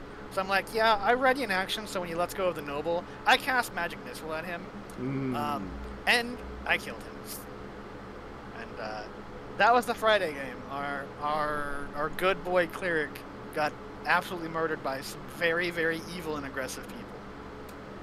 He wasn't good boy enough. No, unfortunately, bad positioning and, you know, bad rolls. He didn't have a shield equipped, which would have like stopped one of the attacks. I think the sneak attack would have missed instead, so he would have had his Stone's Endurance still, because he had to use the Stone's Endurance on the sneak attack roll, which just negated the sneak attack damage because it was like a 7. What class are you, Momo, in that game? You're a blood something. I'm a blood hunter currently. Hunter. Kind of. Yeah, you're a weird thing. I was just explaining how you murdered the spy, and then the guy who was bound by your blood stuff. Yeah, I'm a blood hunter. Killed our friend. Yeah, it's unfortunate. Unfortunately, because of the fact I'm a blood hunter and I'm constantly doing damage to myself, Oh, that's right. it gives me lightning syndrome of I don't want to be anywhere near the blood. Yeah. Well, just take the tough feat. We leveled up. Well, the thing is, I've taken a level of paladin. Oh. Well, are we still getting our ASI? We are getting. I put the ASI into one into charisma, one in con, and now I have like 45 HP now. But we're getting ASI and feat at 4. I didn't know we were getting. Still didn't tell me that. Yeah. So I still don't know what feat to take. I don't know if I'm gonna take. I might just take tough, more HP, see big damage. For play. you, yeah. Because definitely blood hunter's big downside is you're constantly dealing damage to yourself. Yeah, and that's an extra 4 hit points. Yep. Which is 1 blood hunter attack on you. Yeah. You just always roll max damage. But yourself. I mean, I can say it because it's not like. I mean, it doesn't really matter because you've seen Cell do this before, right? I am gonna probably slowly start replacing blood hunter levels with paladin levels when story shit comes up for my character personally. That kind of makes sense if you're trying to like undo because your because the thing I'm going with, and I did talk to Cell this a little bit. I'm trying to become not a reborn anymore and become what I'm supposed to be. I'm not. I can say it. It doesn't fucking matter. You can probably dude's Nazmar. Or was, and then he died, and now he's reborn, so he's trying to get that back. And as that happens, I'm going to be doing paladin levels, and I think Cell and I have worked out that every time I get a bit of quote-unquote humanity back, I can swap a blood hunter level for a paladin level, so it happens a little bit faster. That's kind of a cool concept. I like that. I love being able to use like a plot to like either for like someone to take like I'm taking this class now and it's because of this story reason, or like have a reason for them to like re-level. Like for example, it's like, oh, I'm not super enjoying Oracle. I'd like to become a sorcerer instead. And in Pathfinder, it's like, yeah, sure, you can do that. Just make a new character because the amount of time you need to retrain is basically the entire time of the adventure. So here's a new character sheet. You can name them the same thing, I guess. I mean, like, honestly, like... It depends what you're retraining and how far along you are. Yeah, but, like... And for, like, for divine stuff, it can easily be hand-waved as magical god bullshit, but for, like, sorcerer and shit, it's a little harder. Yeah. Like, Pathfinder, it's like, I'm glad it has the rules for it, but depending on the adventure you're in, it's basically... make a new character most of the cases. Yeah, it's like, that sucks. Yeah. I want to play this character. 5e's retraining rules. I don't think it has it. They do, but they're not great, and they're not very, like, not baked in. It's more suggestions. It says if someone wants to... It specifically mentions that if you want to go from sorcerer to something else, good luck, basically, because that's your blood. Yeah, fair enough. And it gives the suggestion of, like, well, magical blood fusion, I guess, kind of deal. Just drink Kaz's blood, become a sorcerer. Yeah. Look, man, if I...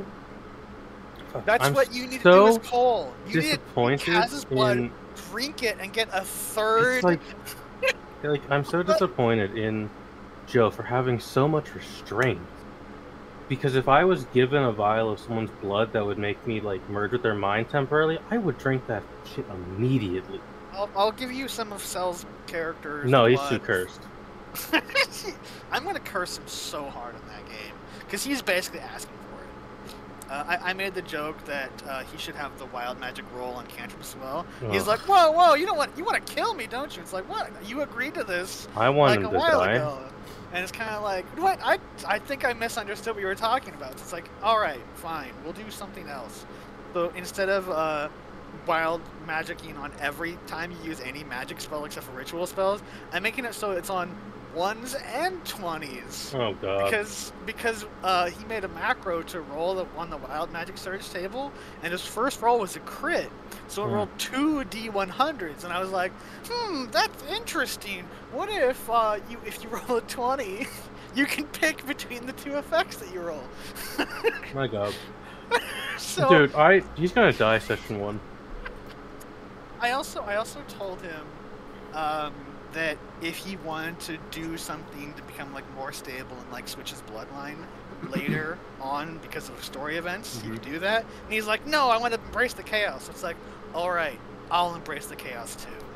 So what I'm getting is I'm going to hate this character. Only if they wild magic surge all the time, which I don't think will happen. I normally hate chaos if it's not a one-shot. I despise wild magic so much. The wild magic is just like, I don't find it super interesting as something you play physically. Like, if I was watching someone play a game and they were a wild magic sorcerer, and like it was like a really good DM and they kind of like made it like part of the story and kind of made it part of the game story, like the world and stuff. Or in a book where you use it literally as a plot device, because in a book you just like, you don't roll and figure things out. You're just like, oh, I want this weird thing to happen, and you just write it into the story. Like in those cases, I think it's fine, but like you just having random stuff happen, it'd be like rolling like always with advantage, and then if you like nat 1, like some weird crazy stuff happens on your fighter. It's like, that's just kind of weird. Yeah. Okay. But that's what they want to play. So still am anticipating the most controlled chaos that I have given people, because I'm not probably going to go farther than that. The the Rod of Wonder. I am terrified. Well, mostly it doesn't really affect me. I will give a cursed version of that to Cell, so that he can be a wild magic sorcerer with the Rod of Wonder. You're giving him too much power. No, I'm giving him the ability to kill himself and play a weird lizard folk who grabs people. Alright, fair enough. Because if he dies, he's playing a lizard folk that grabs people. You need heavy rain falls for 1 round a 60-foot radius on the Rod's wielder. I really like how tame, honestly, how tame the Pathfinder one is. It's just weird stuff. I mean, like, I'm gonna look up the DMG now. The 5V one is so much weirder. Here we go. Magic items. That's on like page 100. I mean, I do like that. If you roll a 34 between 34 and 36, you either summon a rhino, an elephant, or a mouse. Wand of Wonder. Here we go. The 5e version. You cast slow. You cast Fairy Fire. You are stunned until the start of your next turn, believing something awesome happened. You cast Gust of Wind. You cast Detect Thoughts on the target you choose. If you didn't target a creature, you instead take 1d6 psychic damage. Ooh. Nice. There's the Heavy Rain, Stinking Cloud. I'm gonna meme this one so hard. If Cell gets a Wand of Wonder and he rolls the 34 to 36, it says an animal appears in unoccupied space nearest to the target. The animal isn't under your control and acts as it normally would. Roll a d100 to determine what animal appears. I'm not gonna roll. It's saying a rhinoceros, an elephant, or a rat. I'm gonna have a unicorn appear, and then use a horn attack and spear either him or the creature he's targeting for memes because of his weird cursed orc. Yeah, orc man.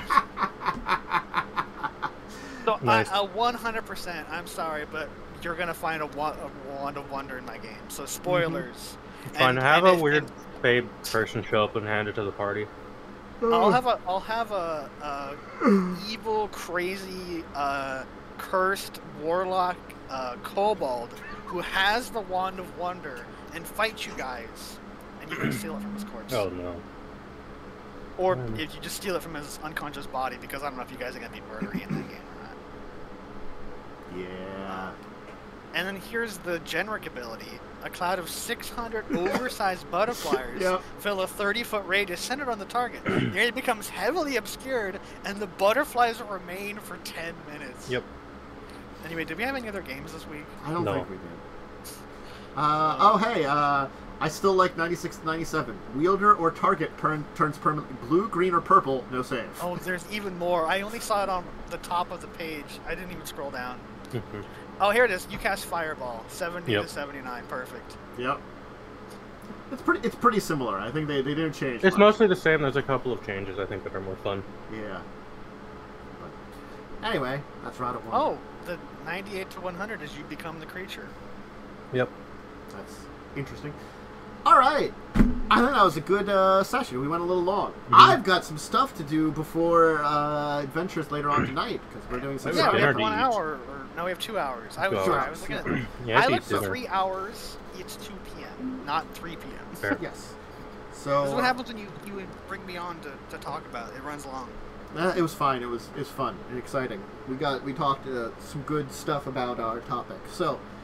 Thank you, everyone who joined us today for this Sunday special spectacular. It was just, busy and I could reschedule. Extra long Sunday special. Yeah. It wasn't really that special. It's just rescheduling. Just fine. No, it's special because I'm here. That's true. True. Do make it special. Should be back for, if you're looking for more role-playing content, Wednesday and Thursday should be on schedule this week, both 9 p.m. EST. Should be back to a normal schedule for Discussing Tabletop next Saturday. And I'll be doing probably some gaming streams throughout the morning, finishing up Final Fantasy 12 and doing a little bit more Pathfinder Wrath Righteous. Haven't gotten fed up with it enough yet to stop. Maybe because I only play it once a week. And you can't find me anywhere unless I return to the Wednesday game for like 1 or 2 sessions to be a weird demon monster. Because literally, I'll be a weird demon monster because it's like level 9. I think we redid the feat because there's a feat. It's a third-party feat that tieflings get wings. But I think you got it at 7, but the Aasimar one is 9. Mm-hmm. And you're like, I'm okay with this feat because it's basically the Aasimar one, but we'll make it the Aasimar level. And I'm like, totally fine with that. Yeah. So I won't have tiny wings. I'll have big wings, and I can fly. So hell yeah. Putting ranks and fly from level 1 will matter. Or maybe I didn't, and I was just gonna dump a ton into fly or something. I don't remember what it was. You get like poor maneuverability. You fly like crap. Yeah. Alright, and that's, I think that's it then. So, as I said, should be back for stuff probably tomorrow and the rest of the week, and I'll put a schedule up when I figure out if there's anything special going on. So anyway, bye for now, everybody. Farewell, Goodbye. everybody. Goodbye.